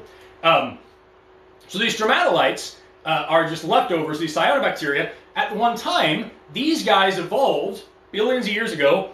They now have access to a very, very abundant resource. Huge amounts of carbon dioxide in the atmosphere on the Earth at this time, right? So they start eating up this carbon dioxide and producing oxygen. Remember what I just said? Oxygen's super electronegative. It binds to anything. Okay? So at this time, very early on in the Earth's history, the Earth is super rich in iron and metals and things like that on the crust. There's nothing living on the crust. And here in the oceans, we have cyanobacteria. They start making more and more oxygen. Oxygen is straight up poison. Oxygen is poop to these things. Right? They're making this, and they're pooping out oxygen, right? And that causes the first mass extinction. Life dies in huge amounts on the Earth because they're breathing in their own poop. One cool form of evidence that we have for this is right at this time. Remember I said the Earth is covered in iron. Oxygen binding to iron is what we call rust. And when we look this far down in the layers of the Earth, when we look this deep, we can see a band of iron that goes literally all around the Earth. This band of rust in the fossil record. So we look down, or sorry, not in fossil, in geological strata. So we look deep, deep, deep down in the rocks, and we see this band of rust all the way around the entire Earth. From when these cyanobacteria pumped out oxygen, literally rusted the planet, and then they all fucking died. That's the first mass extinction event. Also, you should know that different oxygen concentration and carbon dioxide concentrations affects the temperature of the planet. So the more oxygen that's out there, the colder it's going to be. The more carbon dioxide, the warmer, because carbon dioxide absorbs and radiates heat really, really well. So the planet all of a sudden gets super duper cold, and it all of a sudden now has all this poison in the atmosphere. What's going to happen? Well, two things can happen. Either life can completely stop, in which case we wouldn't be having this conversation, or life can adapt. And that's what happened. Is that new life popped up that was able to utilize this oxygen and make energy out of it, just as the cyanobacteria were making energy out of the carbon dioxide. Okay? So we have now photosynthetic bacteria, and now we have new organisms that can eat oxygen to make new energy, but they need sugars, they need carbohydrates, they need other things to do it. Okay? These are the first animal cells. These are the first animals. So animals evolved first. Cyanobacteria are not plants. They are photosynthetic, but they are bacteria.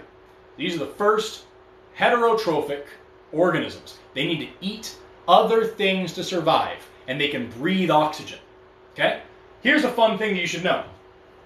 Photosynthesis is when you take water. I am not doing stoichiometry. I am not balancing this out. Is that on screen? No.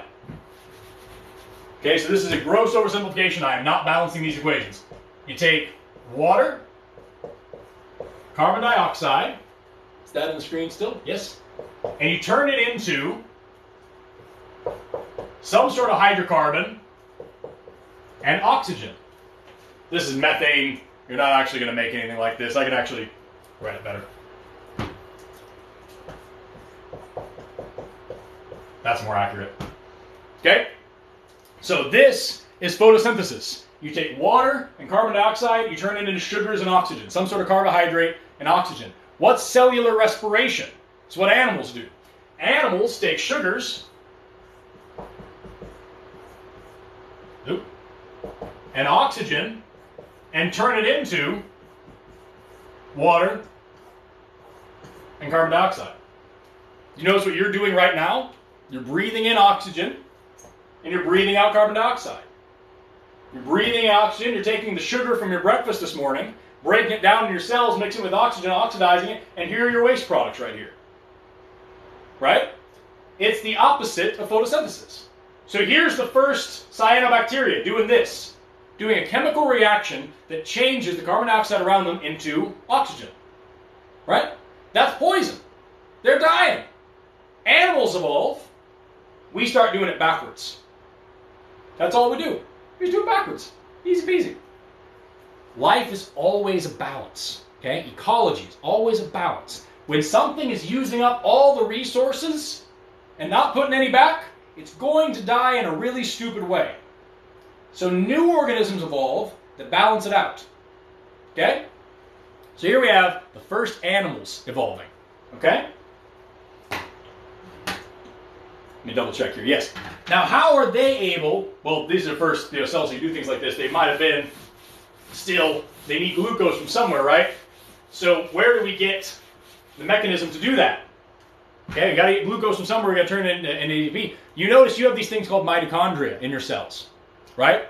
Mitochondria are organelles in your cells that take the glucose that you put in, take the sugars, take oxygen, turn it into energy. Remember what we talked about when we talked about abiogenesis? We talked about how life started. We talked about how proton gradients are essential for life and how your cells today still use proton gradients, right? And that we can find those proton gradients in hydrothermal vents, right?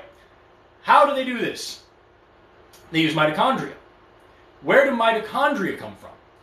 Well, 1.5 billion years ago, Mitochondria were their own dudes. They were their own independent organisms swimming around, living life, doing their own thing, right?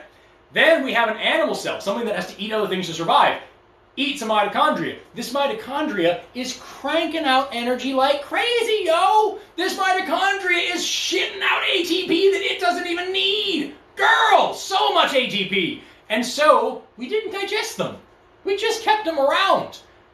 Mitochondria were their own thing that we swallowed up in one cell, with single-celled organism, swallow up this other single-celled organism, doesn't digest it, and in return, the mitochondria gets a safe place to live and gives the cell a crapload of energy to do its own thing. And that is called endosymbiosis. And it happened with another organism too, plastids. That's where plants get chloroplasts from. Chloroplasts, plastids, were their own thing, living their own life, being photosynthetic little dudes.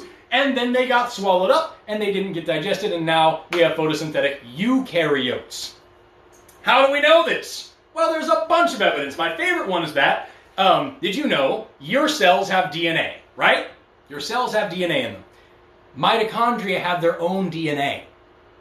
And not only that, their DNA is ring-shaped. It's not a double helix in a line like yours. It's ring-shaped, which is what you get from a prokaryote. Bacteria and stuff, right? We'll talk about what that means here in a minute. Their DNA divides by itself. You don't have to do it for it. Mitochondria divide by themselves. You don't have to do it for them, right? These mitochondria divide by themselves. They have their own DNA. They have a double membrane layer. So your cells have a single membrane bilayer. They have two of them left over from that endosymbiosis. Okay? So these things were their own independent organism. Life just got cooler. Because now, we don't just have a cell. Are you showing me something? Okay, I thought you were trying to hand me that. Because now, life is not just a cell with a bunch of random shit inside. It's a cell with a special pocket. Little packet. Right? Little section that does a certain thing. Right? Little section. You've got two kinds of life on this planet. You've got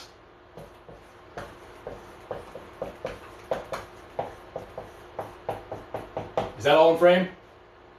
Yes. Prokaryotes and eukaryotes. There's two words here that you need to know. Karyote here means colonel or commander, right? And then you've got pro, which means before, and eu, which means true or good. Okay? Just take like a 10-second break so you can get a water. What are you doing? Oh, you're just fanning me? You look incredibly warm. We've been doing this for going on 4 hours now. Oh. Okay. Thank you so much, my love. You're so sweet. She's over here fanning me. Like I'm some sort of king creature. So, you've got prokaryotes, don't have a nucleus, do not have membrane-bound organelles, right? The internal structure of the cells are completely they're just all jumbled up. Prokaryotes are like bacteria and archaea. Bacteria and archaea are prokaryotes. They just have their genetic material all scrambled up in there, right? Eukaryotes have a nucleus, they have membrane-bound organelles, they have compartmentalization inside of their cells, right? Their cells are compartmentalized. They have little pieces that do certain things. Guess what we just started? Bitches? Endosymbiosis. Yeah! Right? That wasn't the actual official beginning, but it kind of ties in and it's super cool. So, we've now got the first actual plants and the first actual animals. They are still single cells. Yo. They are still single cells. The first actual plants and the first actual animals. But we start to get cells that stick together. Okay? Cells start to bundle together. So now we have multicellular organisms. The very earliest multicellular animals would have been things like sponges. Sponges don't have any differentiation between different cells, so all the cells do the exact same thing, so they're just siphonophores. They just let stuff pass through them. They're not siphonophores. Doesn't matter. They let things just pass through them, and they just diffuse and just consume whatever nutrients pass through them. As you start to get cell differentiation, different cells within the same creature do different things, then some really cool stuff happens. That's when you start to develop organs within the organism. Okay? Earliest fossils we have of that are about, oh yeah, by the way, the earliest animal fossils are around 535 million years old. The earliest animal fossils are around 535 million years old, but there's new evidence to suggest that it might actually be like 600 million years. We're just kind of trying to figure it out right now. It's absolutely brand new, like this week. So for right now, as far as we can tell, the earliest animal fossils are around 535 million years old. Then we start to get differentiation. This is a fossil of like a coral or some such shit. Okay? So here we have these guys. Then we start to get differentiation in plants as well. Here are early plant fossils. This right here is a stem sliced cross-section. Here is this growing thing here, right? This branching here. You can tell this is what we call a monocot. It's a very early plant. Its vascular bundles are kind of everywhere. This doesn't look like a dicot like a advanced plant would be. You'd have special ring shapes in here, in these vascular bundles. But anyway, here's the earliest plants. By the by, just so you know, plants didn't come up onto land until about 500 million years ago. So think about that, okay? The Earth is here for 4.6 billion years. 4.6 billion years. Takes a billion years to start life, right? And from about 3.5 billion years, for the next 3 billion years, we have just shit living in the ocean. The Paleozoic era, right? Paleozoic is when we have like the Cambrian explosion. So all these things living in the ocean. It isn't until 500 million years ago that we get plants crawling up on land, starting to colonize up here. Then we get the Permian. You ever seen one of these guys before? How many of you have bought a dinosaur playset and you have this shithead living in one of those? Raise your hand in the class, right? This is not a dinosaur. This is called the Dimetrodon. Dimetrodons are really cool because they are the first creatures that have different sizes of teeth for doing different things. That's what Dimetrodon means. Dimetrodon, two sizes of tooth. Right? So here's Dimetrodon. This is not a dinosaur. He's a stem mammal. This guy is starting to use thermoregulation. This guy is coming close to having warm blood. This guy is more closely related to you than he is to any dinosaur. This guy is a synapsid. Squeeze your cheek right here, and you feel this little thing, this little hole on your temple there. This right here is your synapse that connects here, your postorbital bar. Diapsids, which are reptiles and birds instead of even birds or reptiles, doesn't matter. Reptiles, snakes, lizards, birds, tortoises, amphibians, they are diapsids. This guy is a synapsid. He's more closely related to you than any dinosaur. And he's freaking big, too. You know what else lives during the Permian period? Gorgonopsids. Here's a Gorgonopsid skeleton. Imagine a reptilian wolf that's also venomous. That thing right there. They're freaking big. If you can think about this and not shit your pants, tell me how, because I haven't figured it out yet. These guys are horrifying. Will you go back a couple? Go back a couple for what? Yeah. Go back.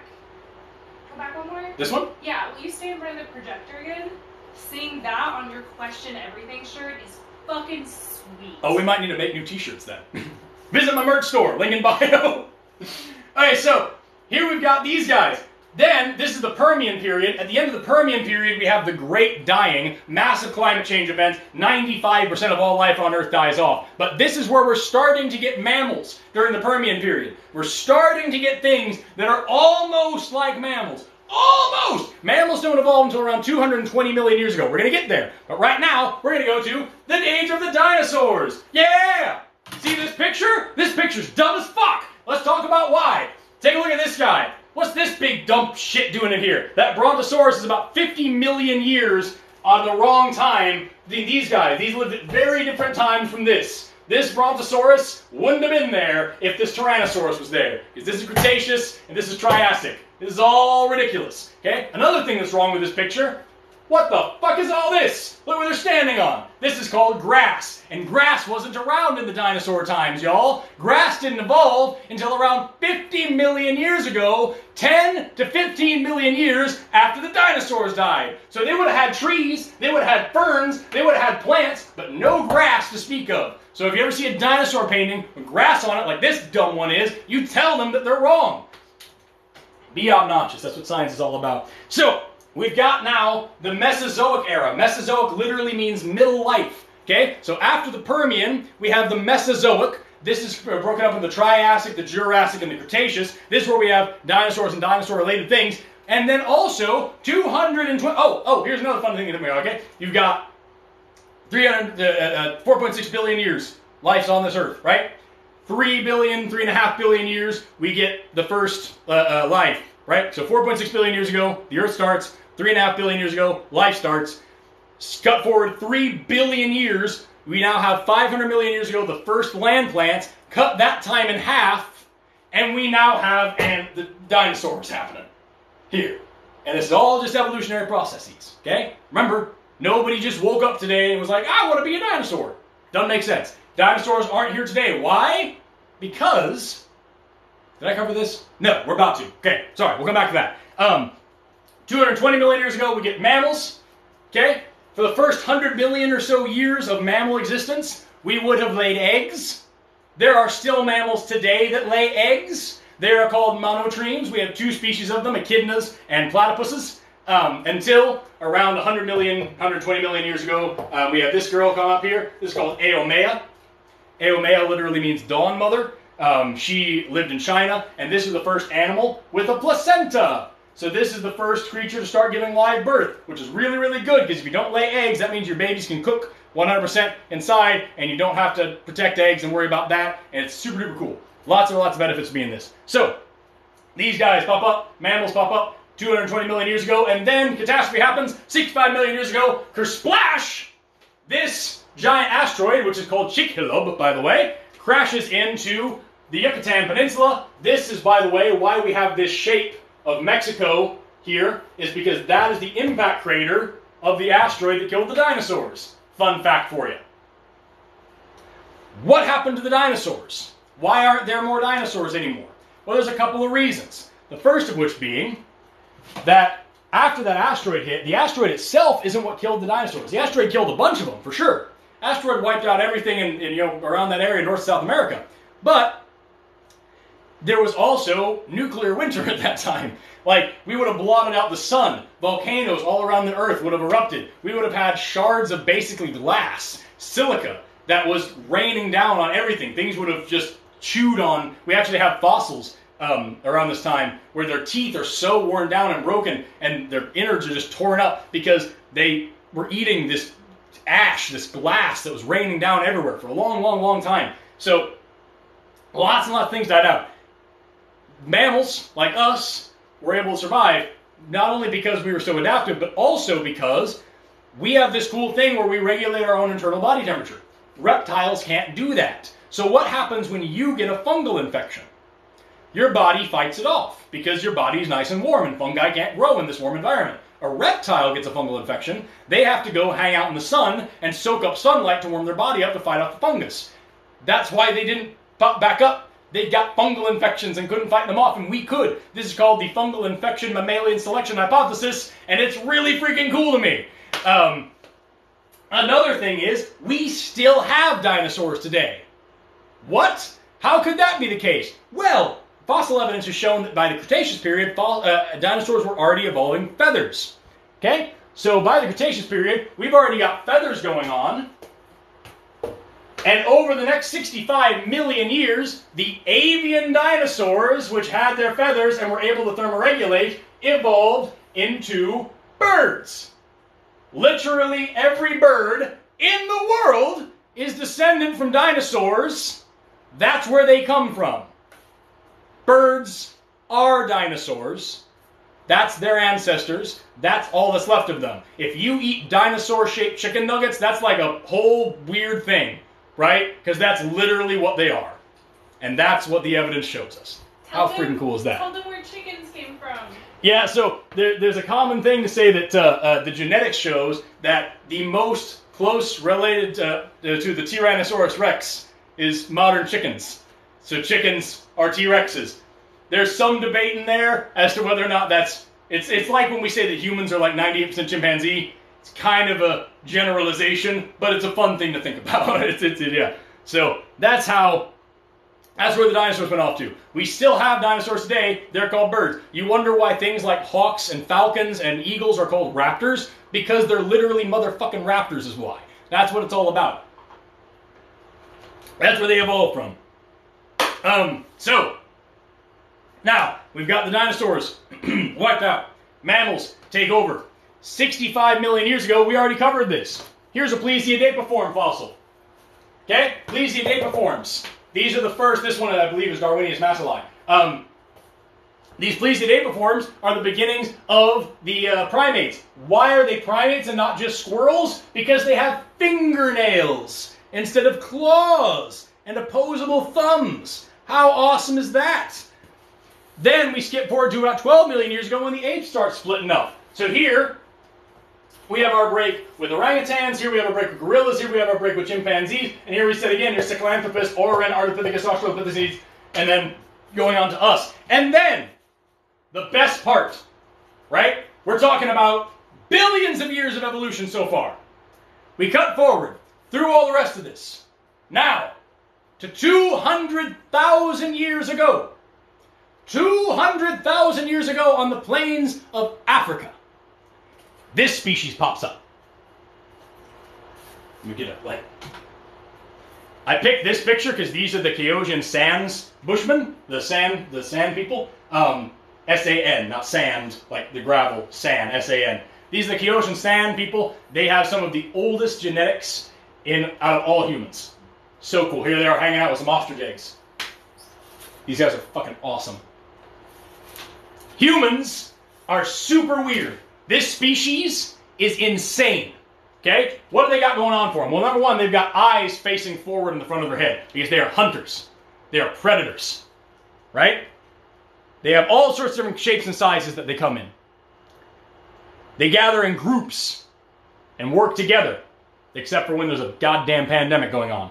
Then the good ones stay home, and lots of them like to fight over nonsense. They do something that's very unique. They teach their young. They work with their offspring. They don't just go completely off of instinct. They teach their offspring new knowledge that they could not have gained on their own. Okay? And because of that, over the next 100,000 to 150,000 years, this species of ape develops agriculture, develops art, develops writing, and develops a striking sense of self. By the way, we have cave paintings like this that are older than our species, that other species of humans did. And while they're doing this, they spread out of Africa across the whole world.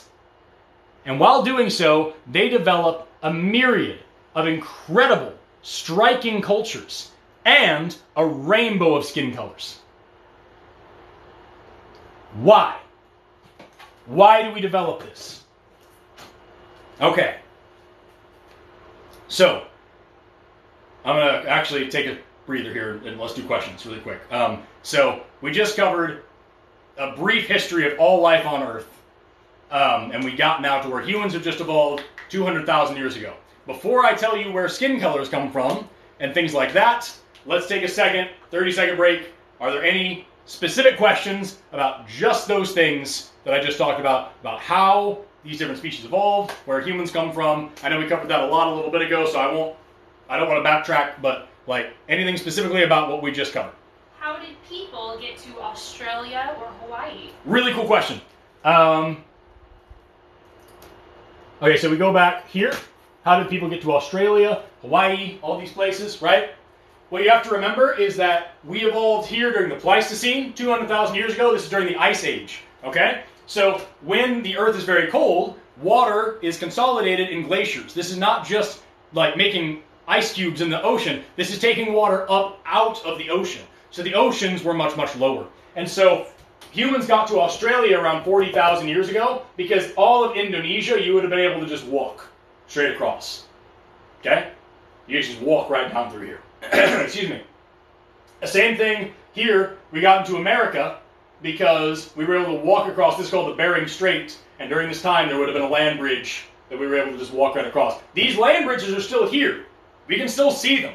They're just underwater.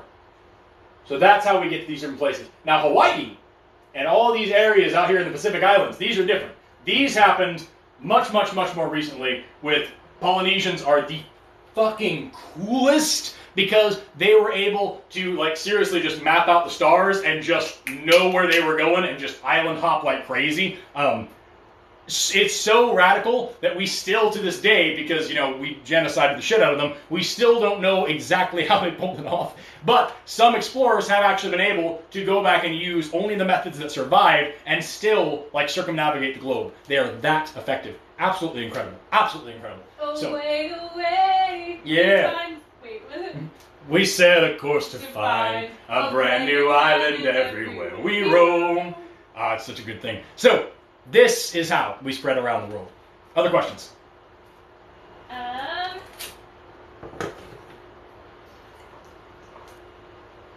I have to scroll back. You're fine.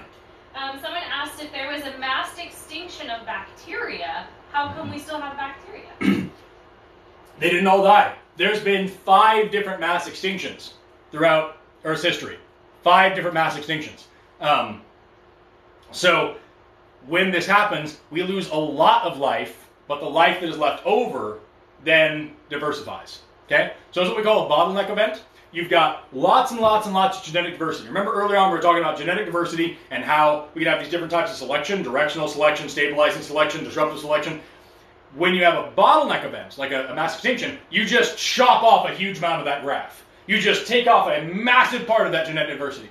And then what's left is able to spread out. Sometimes they might go back and do the same things that were going on before, but more likely they're going to radiate into totally new niches, totally new ways of living, based off of what was there.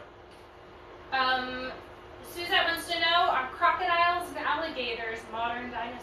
Phenomenal question. Yes. Yes and no. So, crocodiles, alligators, caimans, all these crocodilians, right? They have been around since the Mesozoic era. Their bodies haven't changed very much over the last 200 million years. So lots of people like to say they're modern dinosaurs. The thing is, you actually have 2 different branches here. You have the Archaeosaurs, which are the dinosaurs, and then you have like the Pseudotsuchians, which were the crocodiles and the alligators and things. At the beginning of the Mesozoic era, 250 million years ago, we had Pangea going on, so all of the Earth's land masses were all together. Because of that, there wasn't a lot of weather going on in the middle. It would have been a desert for most of Pangea, and then around the outsides is where it would have been swampy goodness. So the Pseudotsuchians were doing really fine here. Then we have this thing called the Carnian Pluvial event. Carnian Pluvial The Carnian Pluvial episode was that one time when it rained for like 2 million years. Massive climate change events, probably due to volcanoes, made the Earth much, like at this time, we're talking about an Earth where the ocean is like the temperature of a hot tub. Like, it's hot, right? Massive climate change event, all of a sudden, starts raining like crazy. Rainfall skyrockets, like rain levels just go through the roof, and all of Pangea gets soaked. Because of this, the Archaeosaurs, which are way better at moving, their legs are directly beneath their body, they're not all sprawled out like a crocodile, they're better at breathing, they have way better lungs. The Archaeosaurs take over, Pseudotsuchians die off. Where did they die off to? There's 3 lineages, crocodiles, alligators, and caimans, which are really good at living in swamps, and that's all they do. That is all they do. For the next 200 million years, they don't diversify, they don't change, they are good at what they are good at, and that is what they do. Meanwhile, the Archaeosaurs diversify into a tremendous amount of different things. They learn you all sorts of things from pterosaurs to brontosaurs to stegosaurs to tyrannosaurs. Not all of those are directly related, but whatever. A massive diversification of lizards at this time. That's very, very, very different from what the crocodilians did. So crocodilians, they are as old as dinosaurs. They themselves are not really dinosaurs, so it's kind of a tricky little business in there. But yeah, I hope that helps. Is there another question, baby? Yeah, this is a little off topic, but can you talk about lemurs and why they're different and where they're found? Yeah, so when you look at primate evolution, okay? When you look at primate evolution, you've got different branches, okay? You've got, let's draw this again. Okay? So here's, up here, here's humans, up there. Here's chimps, here's bonobos, here's gorillas, here's orangutans, lemurs, and tarsiers would be down here. Okay? Is that all in frame? Can you see all that? Yes. Okay?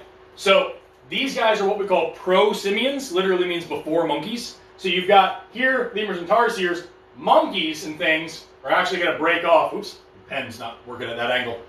Monkeys are going to break off from here, and you're going to have old world monkeys and new world monkeys. That's not right. That's actually going to be really misleading. Sorry. Sorry. That would confuse more people if I drew it that way. This whole branch here, this branch here is monkeys. From here, we branch off and get New World monkeys.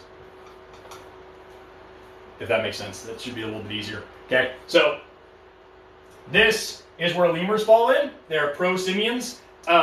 One cool thing about lemurs is that they are strepsirrhides, which means they have like a dog nose on the front. They have a wet, hard nose. They have this thing called a rhinarium on the front for smelling. Everything else on this list here, we go up and talk about these other monkeys and then apes and things like that. Apes and whatnot are haplorhines, and from the haplorhines you have the catyrhines and the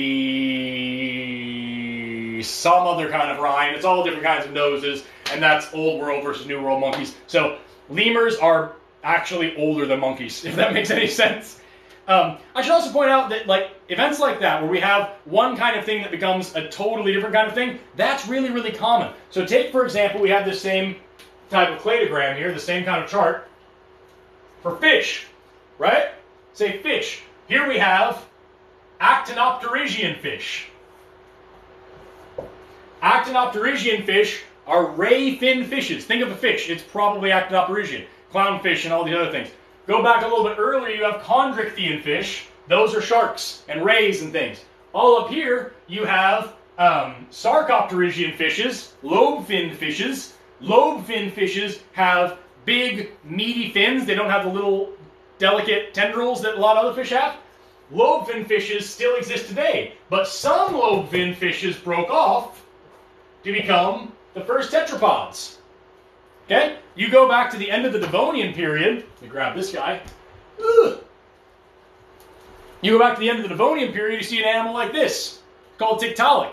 He's a lobe-finned fish with a lot of amphibian features. This guy was able to push himself up with his fins and get up out of the water. Fish have been breathing air for a long time. They go up to the surface and gulp air. Whenever they're in low oxygen-rich water, fish today will do this. They'll go up and gulp oxygen out of the air. They can't do it long term because their gills aren't evolved for that, right? But when, in the Devonian period, we had things like Tiktaalik swimming around, we had fish that developed lungs. Now that's super cool to think about, but what's even cooler to think about is that these fish developed lungs. Lots of fish kept the lungs and used the lungs to be better fish. Lots of fish kept the lungs and converted the lungs into swim bladders.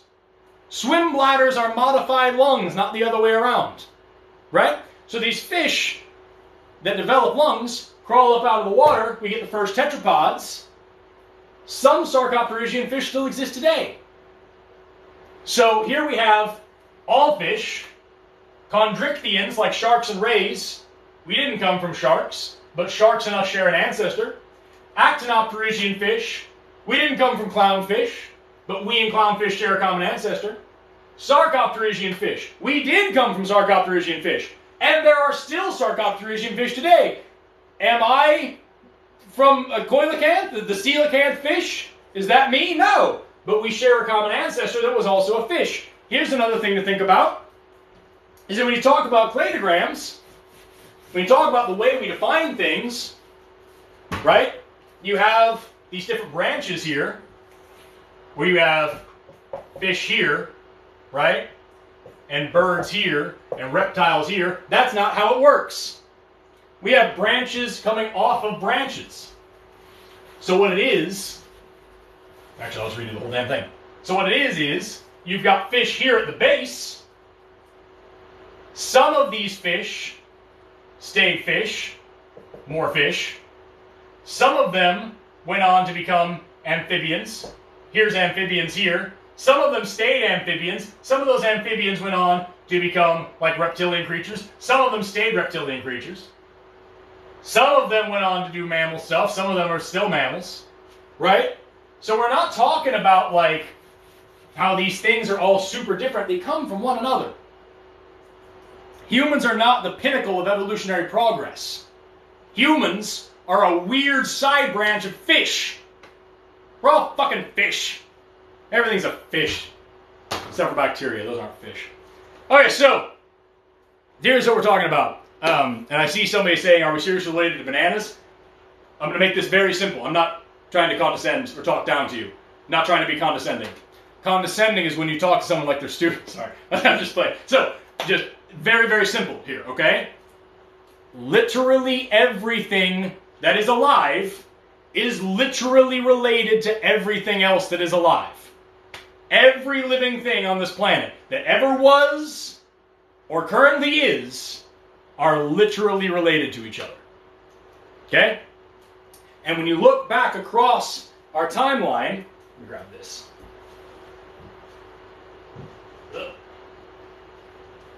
When we look back across the history of our evolution, okay? Here we've got life, down here at the bottom starting. Here we have the animal kingdom here. Here we have the first vertebrates. Here we have that break that I talked about with different fish. Here's the Actinopterygien fish. Here's the Sarcopterygien fish, which still exists today. Here we get up into the tetrapods. Reptiles go this way. Here we have the break off from synapsids. Remember we talked about Dimetrodon, right? Here's the birds coming out of the reptiles. Here's Dimetrodon synapsids come along, make mammals. Here's the egg-laying mammals that still live today. Here's the non-placental mammals like the marsupials that still live today. Here's the placental mammals that branch out into all of us mammals here. And we humans are right up here on this stretch here. Okay? You go back and you can say, here's all these humans and lemurs and monkeys and apes. They're all primates, right? They all go back to this primate section. So all these things above this break are primates. You go back here.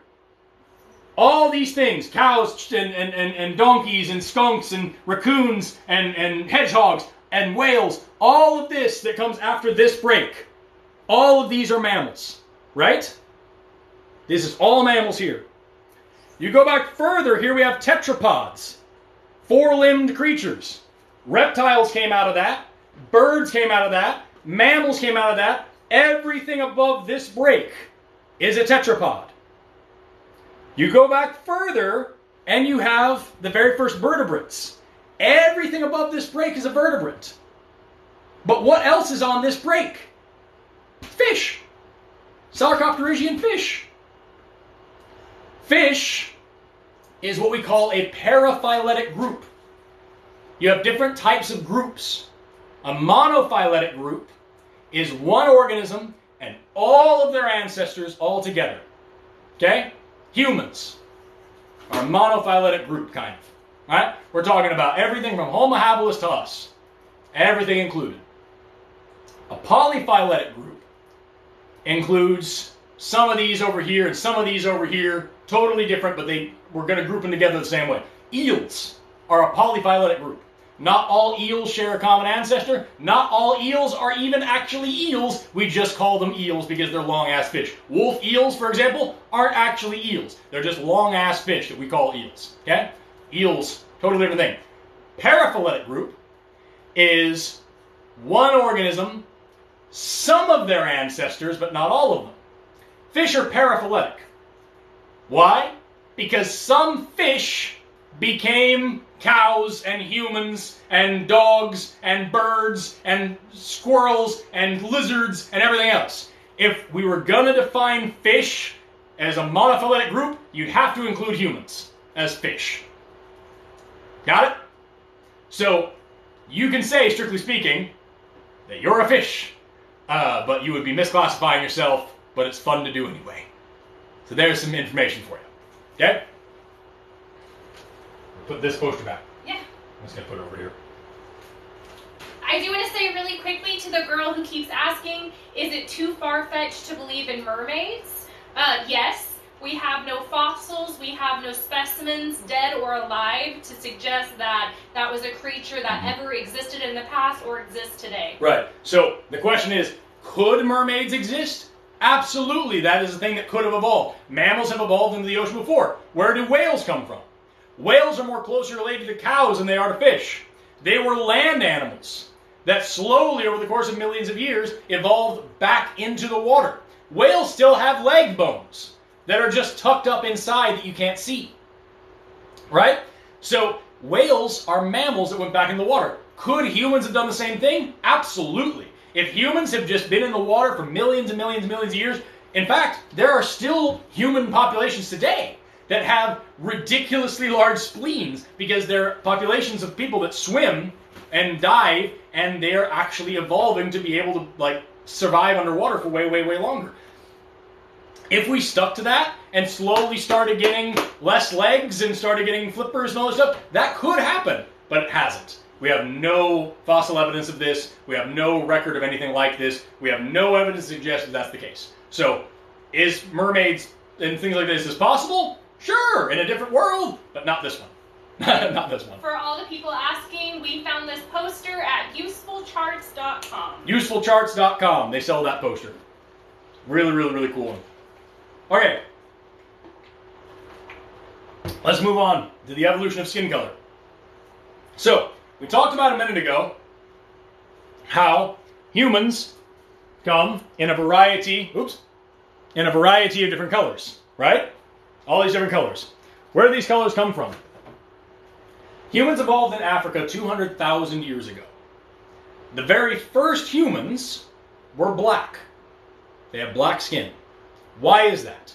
Your skin contains a chemical called melanin. Now there's different kinds of melanin. Okay? There's pheomelanin and eumelanin. Pheomelanin is what gives you red hair and freckles. Eumelanin is for everything else. Okay? Actually I have a picture, I think. Yes. There we go. Here's pheomelanin and eumelanin there. Different types of it. So, what happens when you're a human and you're getting hit by the sun all the time? Well, you can get sun damage, sunburn, skin cancers, things like that. That is not why we evolved dark skin. Okay? The reason we evolved dark skin is because if you've ever been pregnant or know anybody who's been pregnant, you know that when you're pregnant you take folic acid. Okay? Folic acid, right here. There's folic acid. Why do you do this? Because without enough folic acid in your body, when you're pregnant, when your baby's developing, your baby will be born with horrible spinal deformities like this one, it's called spina bifida. The spinal cord loops up out of the spine. This baby will almost certainly be paralyzed from the waist down and will never walk. Okay? That's why you take folic acid supplements. UV light from the sun, which is what gives you sunburn, also destroys folic acid in your body. So the very first humans were black because we needed that melanin to protect us from UV light. This is why black people have a hard time getting a sunburn. It can still happen, but it's much, much, much less likely because you have so much melanin, which the whole job of melanin is to block out UV light, which is what gives you sunburn and destroys folic acid. You got dark skin so you could have healthy babies. Okay? This is why humans developed dark skin first.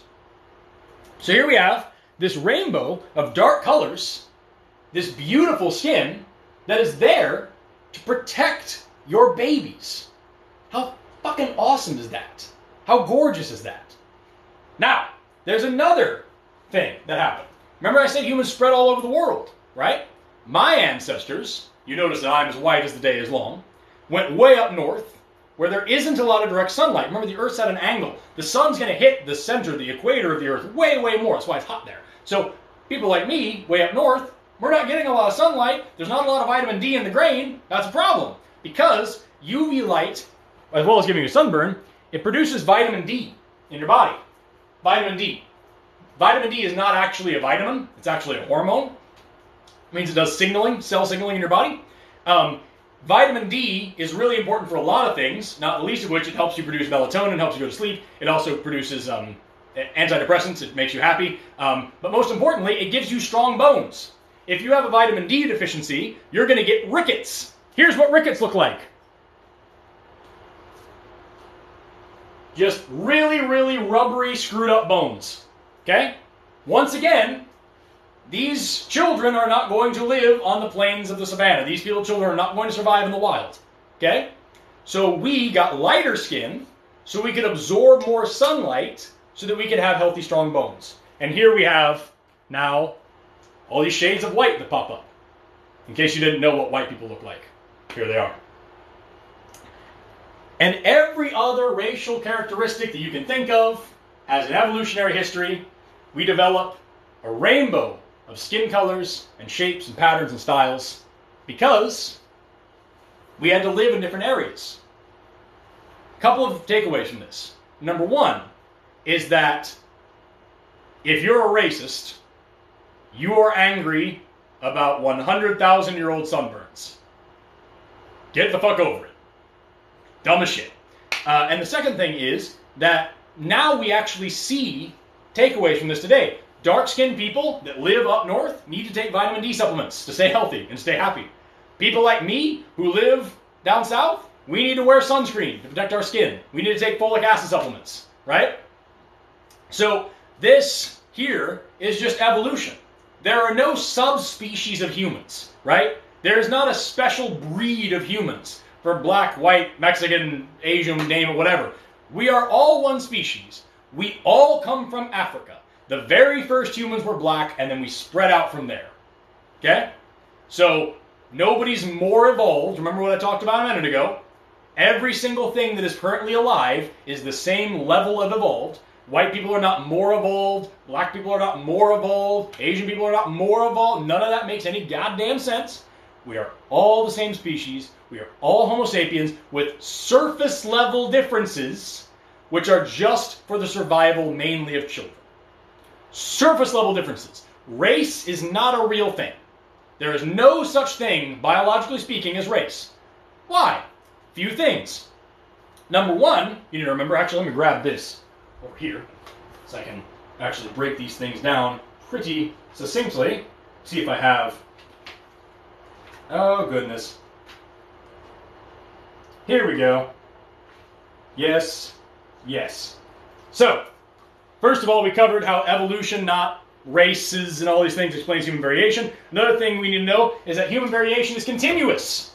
It's continuous. That means that there isn't a single point, just like when we were talking about different species, there isn't a single point where you can say, this is definitely this species, right? Can't do that. There's not a single point where you say, okay, this is definitely a black person and this is definitely a white person. These races are continuous. You can have, pick whatever characteristic you want to stick to, black hair and white eyes and Asian nose or whatever. These are continuous. They're not exclusive, right? They're not exclusive. Another thing is that there's actually more genetic diversity within what you might call a race than there is between them, okay? So what you might identify as a white person, there's a huge amount of variation there. And the line between one thing to the other is completely arbitrary. Okay? Completely arbitrary. It's not a real thing. Oh God. I'm so thirsty. And another thing you need to know is that there is no set way to classify what a race is. There was actually a study done by, I believe, Stanford not too long ago, where they took all the genetic variation of humans, put it into a computer system, and they said, hey, computer, if we were to classify this into two races, what would it be? And it came up with this one split.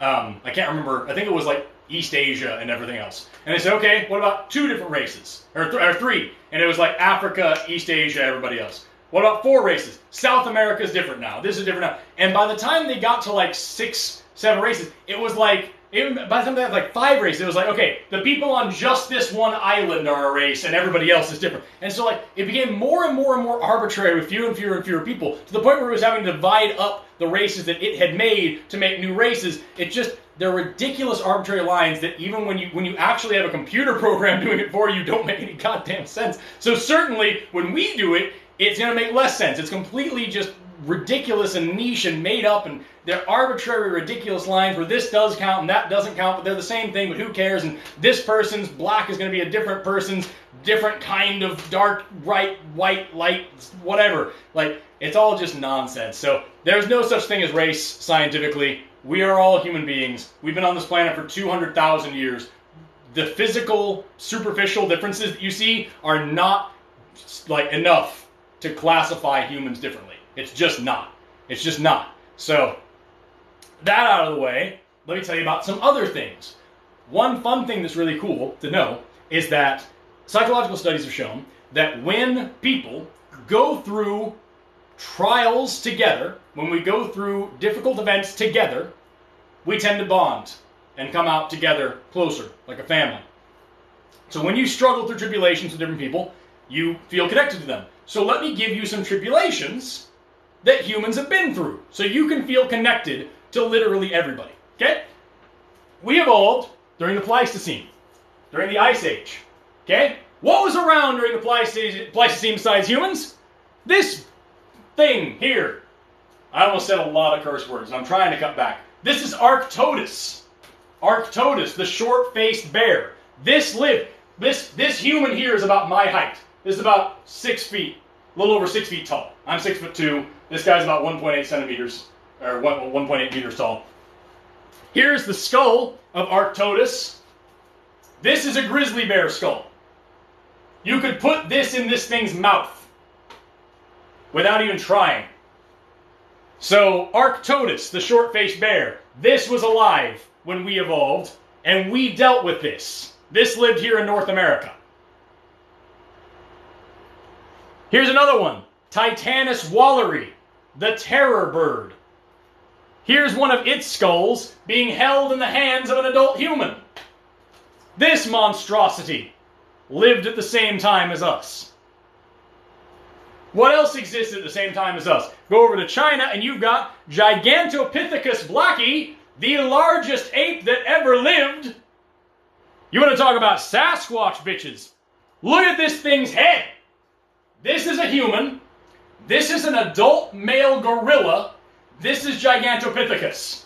You could fit your whole skull in this thing's eye socket. Here's my favorite one that lived while we lived.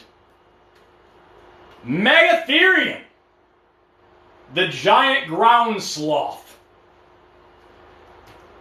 Look at that thing! Look at that skeleton! Girl! Here's a fun fact for you, by the way. Here in the Americas, we have these delicious fruits called avocados. Megatherium, the giant ground sloth, was essential for the avocado because they would eat them whole and poop out the seeds. Because the Megatheriums are freaking giants, right? So they would eat these avocados, crap out avocado seeds, that's how avocados grew. When humans came to the Americas at the end of the Pleistocene, these Megatheriums were dying off. But we like avocados, and we're one of the only animals that can eat them. Avocados are very poisonous to most things. If you give avocado to a pig or to a parrot, you will kill them very quickly. But like, we can eat avocados. So we like them. So we started harvesting and growing avocados, and then Megatherium died off. Humans are the only reasons avocados exist today. We are the only, without humans, avocados go extinct. Because Megatherium's dead. Fun fact for you. We, humans, this weird, mostly hairless species of ape, went from the Ice Age, fighting through Arctodus, and Titanus, and Gigantopithecus, and Megatherium. We survived through all of this insanity. And what did we do next? We flung ourselves out off of this planet and flung our machines out into interplanetary space. That, by the way, is the Voyager. The Voyager spacecrafts were launched in 1990, I believe. This one in particular, late 1980s, early 1990s. And Voyager, his whole job, this probe's whole job, is to go out. It has a plate, a big record on it with a bunch of information about Earth. And hopefully an alien will find it someday and find us. That's basically all it's for. But it also had a camera on it. And it took pictures and sent those pictures back home. And on February 4th, 1990, when the Voyager was out past Saturn, it took this picture. See that? You notice anything particularly special about that picture? Let me zoom in a little bit more. See anything now? These streaks that you're seeing here, these are streaks of sunlight in the camera lens. See anything? Zoom in more. See anything? See that? Right there? That little slightly lighter area right there? Zoom out again. Can you still see it? That dot right there is Earth. You can't even freaking see it, barely. You see that little dot? That's the Earth, right there. I want you to look at that. I want you to seriously take a second to look at that. And think about this with me.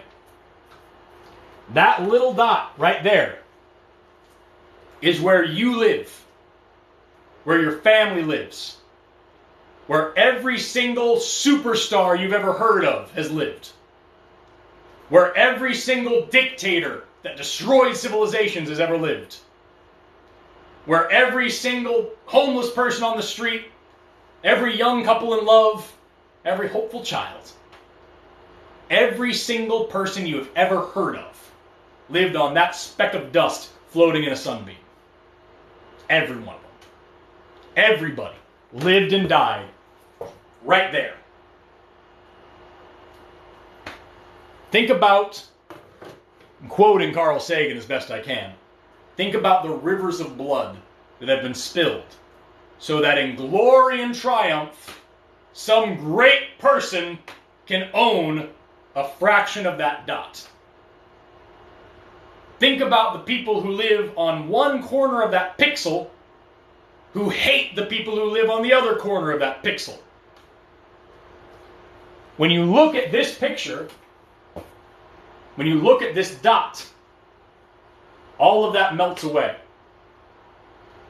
This picture reminded Carl Sagan, reminds me, and I hope reminds you to deal more kindly with each other.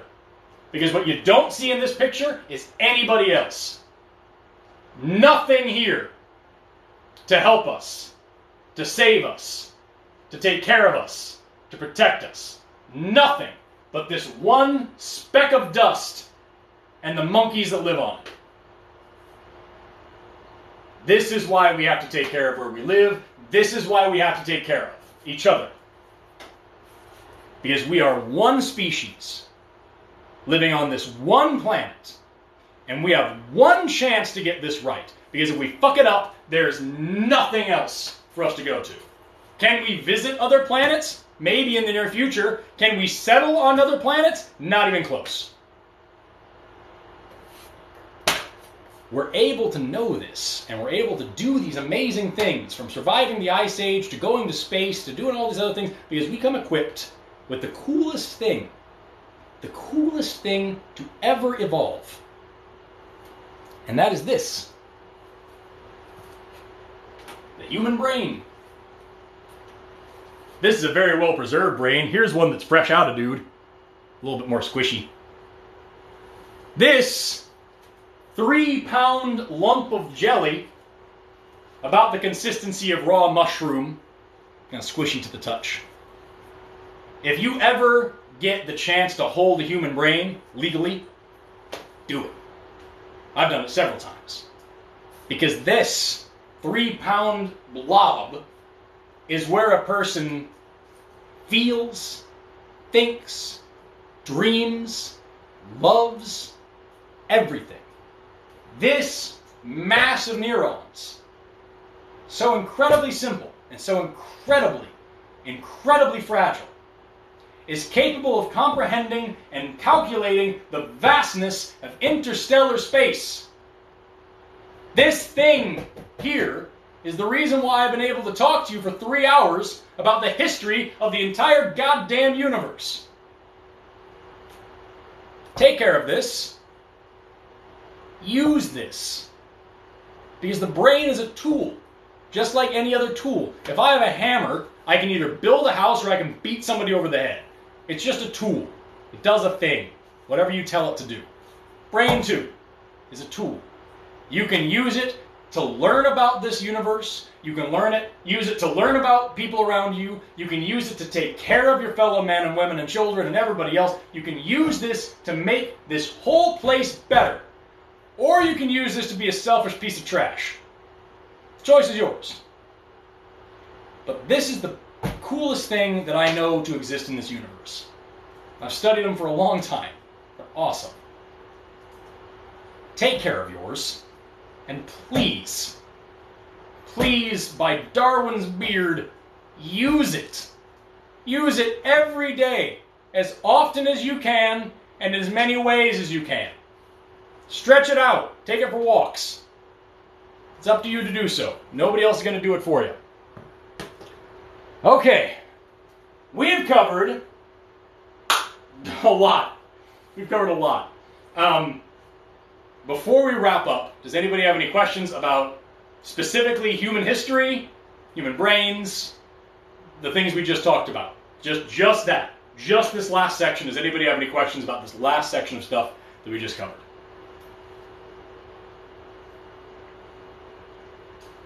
Someone's telling you to stop talking about races and racism. No. Someone's, okay, so in case you didn't hear, someone telling me to stop talking about races and racism. No. I dare you to find any problem in this world that you think will go away by just not talking about it. No. Races do not exist. Racism does. Racists exist. Races do not. And because racists exist, we need to talk about it. Because we need people to understand, when I was a kid, I was taught that race is a very real thing, but you shouldn't talk about it. Just don't bring it up. The opposite is true. Race is not a real thing, but it is very important, and we do need to talk about it. Because culture exists, history exists, food exists, religion exists, music exists. So many different things exist that are important and beautiful and wonderful and interesting to talk about.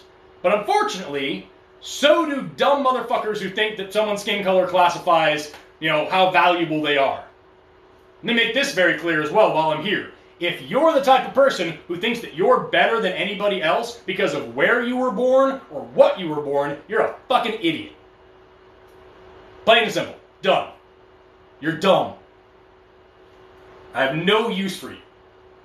If anybody in the chat right now is listening and they're like, oh, but I thought I'm special because I'm Lubadoo. Dumb. Real dumb. Get off my channel. I make money when you people watch my videos. If you're a racist piece of trash, I don't want to make money from you. Ban me. Eat 1,000 dicks and ban me. Okay. So no, I will not stop talking about race. Fuck you. Other thing, maybe? Is there any other good questions? The chat's going real fast, but I don't think so. Okay, cool. So we'll wrap up then. We've been going for about 3 hours. So we've covered a lot. Oh, and by the way, there are some smooth brains out there that want to say that you can use evolution to prove race is bullshit and that eugenics is all a good idea and that, social Darwinism. Darwin himself was exposed to racism. He saw a lot of slavery while he was traveling the world, and he hated it. He said that the fact that humans all share a common ancestor, that we all evolved, that we're all one species, should be reason enough to say that this racist bullshit is wrong. I'm not saying Darwin was right about everything. He got some stuff wrong. Also, we don't worship Darwin like he was just a dude. But the whole social Darwinism has nothing to do with actual Darwinism, just so you know. This whole eugenics bullshit has nothing to do with actual evolutionary science. It is monsters using science for monstrous means. You can, like I said, these are tools. You can use uranium to make power plants and party balloons. Or you can use uranium to make a nuclear bomb. It depends on whether you're a piece of shit or not. So if you're going to run with evolution and be like, so white people should dominate Lubadoo, you're a dumbass. You're not actually using science. You're just being shitty. So we covered what science is and how it works. We covered what a theory is. We covered the Big Bang. We covered stellar genesis, nucleosynthesis, stars, planets, how the oceans got salty, how the Earth got in the atmosphere. We talked about abiogenesis, the formation of macromolecules, the RNA world hypothesis. We talked about cyanobacteria, oxygen, mass extinctions, cellular respiration, photosynthesis, endosymbiosis. We talked about the first plants, first animals. Talked about how evolution works. We talked about selection pressures, different types of speciation. We talked about the different areas of time from the Paleozoic all the way up to the Cenozoic, which is the age we're living in now. And we talked about why humans are awesome and why races don't exist. I hope that in this time you've learned something. Because I've been talking for now over 3 hours. I'm very tired. I'm going to go have a cup of tea and relax for a little while. If you have questions, I will try this. I'll stick around for a couple of seconds to see if I can answer a couple of them. But then I'm going to sign off. And I'm going to try to post this to my YouTube channel. TikTok's kind of weird about the live streams, that it does save and doesn't save, and if the quality is any kind of good. If it saved it, and if the quality is good, I will put this up on my YouTube channel ASAP, like hopefully by tomorrow. What is your YouTube channel? What is my YouTube channel? It's just Forrest Valkai, it's just my name. The link to my YouTube channel is in my bio. In the bio on TikTok here, it's got a link. You can click on that. You can see my YouTube. You can see my Instagram, Facebook page, my Patreon and Venmo and Cash App and PayPal are also on there. And the merch store, you can buy this shirt and many other delicious t-shirts like it. It's all there. And if you enjoyed talking about the pale blue dot, talking about that picture of Earth from very, very far away, that's linked there too. There's like 600 people watching. I want all of you, even if you're not going to go to all my other socials and you're not going to go to my merch store and all that other stuff, I would still really appreciate it if you would click that link in my bio and scroll to the bottom of the page, and you'll see a little alien popping up over the bottom. Please click on that alien. I'm asking, there's 598 people on my side here. I'm asking every single one of you, please, click the link in my bio and click on that alien, and you can read the actual words of Carl Sagan, and then there's a picture you can show to everybody else and help people understand. It would really, I don't know, it costs you nothing. I make no money when you do it. I don't even know that you do it, but it means a lot to me when you do. So please go click on that alien and look at that. And enjoy it. And while you're there, if you want to subscribe to my YouTube channel, that'd be radical. If you want to buy a t-shirt, if you want to send me a donation on Cash App, that'd be cool, but don't. If you can't, it's no big deal. I appreciate you being here. That's all that matters. Does anybody have any big questions really quick before we wrap up? Just a lot of ones you've already answered. Okay, cool. Cool. I'm going to see... If you came in late and you don't know if he has answered it, we will do our best to put the video up. Yep. I see a few kind of there. Humans have become too evolved to our own demise. Not if we're smart. Not if we pay attention and take care of each other. When is the quiz? Life is the test. Everything is the test. How do human nails and hair get so long? It's all because of different follicles for your hair are programmed to produce different amounts and keep going for different lengths of time. So it all depends. They want to know when's your next stream. Next live stream is on Sunday. We do Science Sunday every Sunday, and we just do like Q&A. And then next Sunday I'm having Dr. Brian, I can't remember his name exactly, but he's a neuroscientist. We're going to have him on. Souls are... This Sunday. No, it's next Sunday. Yeah, next Sunday. This Sunday we're just doing Q&A. Souls or consciousness from a scientific perspective. Consciousness is just neurochemical activity in your brain. That's all it is. Souls, we have no evidence for that. See here. Einstein didn't work on a theory of everything. He worked on relativity. That was what he was famous for. He did other stuff too, but that's the one. Science fact that everybody should know is what I just covered, that races don't exist. Everybody should know that. How would we evolve on other planets? It depends on the selection pressure on those planets. If you have a lot of gravity or less gravity or more or less of this and that and the other, it'll all divide. I can't tell you exactly how we would evolve. It all depends on what that planet looks like. Someone just said, I love you. She doesn't deserve you. I don't. You're very correct. I don't deserve her. You haven't met me. Like, I don't deserve her. See here. 42 is the answer. What is the question? Haven't figured it out yet. Slard to Bart fast. Still working on it. Why did noses evolve so differently? So, like, that all has to do with the kind of air that we're breathing. So, like, if you're in a very hot, dry environment, you get a flat nose. You don't really need very much. Me, in a very cold environment, I get a big, crazy nose for warming up air as it goes into my face. YouTube, again, it's linked in my bio. Just go to my bio, you can find it, or just Google Renegade Science Teacher or Forrest Valkai is my name. You'll find it there as well. I just did a couple of reaction videos to some anti-evolution stuff. So that's a lot of fun. Go to sleep. Don't tell me what to do. Let's see here. Why are men the only ones with beards? It all comes down to hormones. Not only men grow beards, not all men grow beards, and some women do too. It all just comes down to hormones telling your cells what to do. And the kind of hormones that you have and how those hormones are expressed all comes down to genetics. You don't use 10% of your brain, you use your full brain. Yeah, that's not true. Yeah, the whole 10% of your brain thing isn't true either. See here.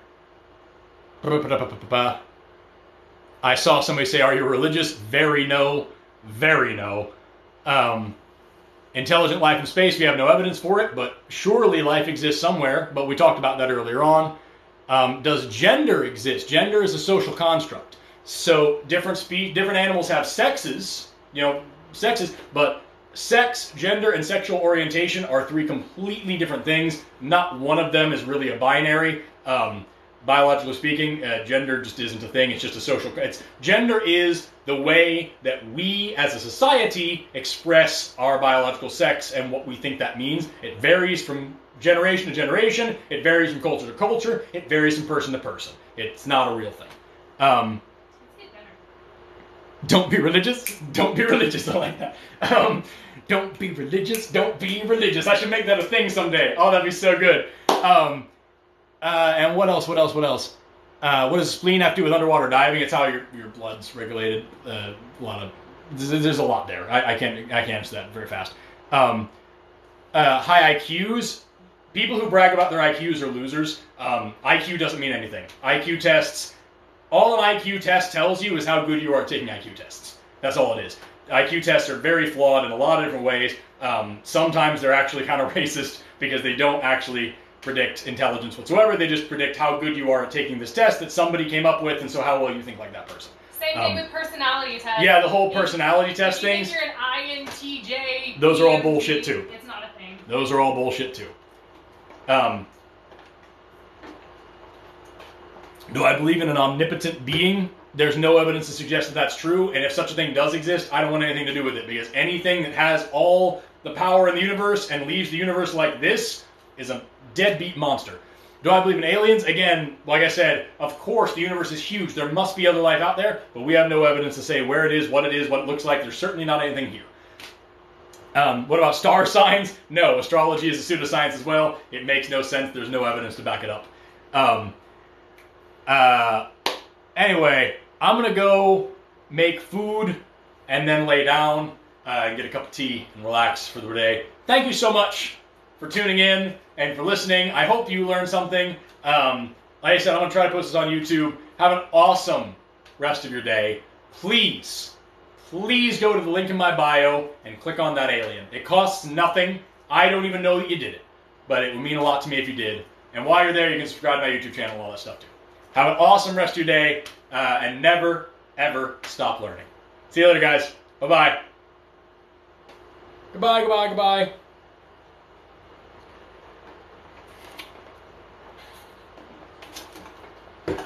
Give it a few seconds because it takes a while.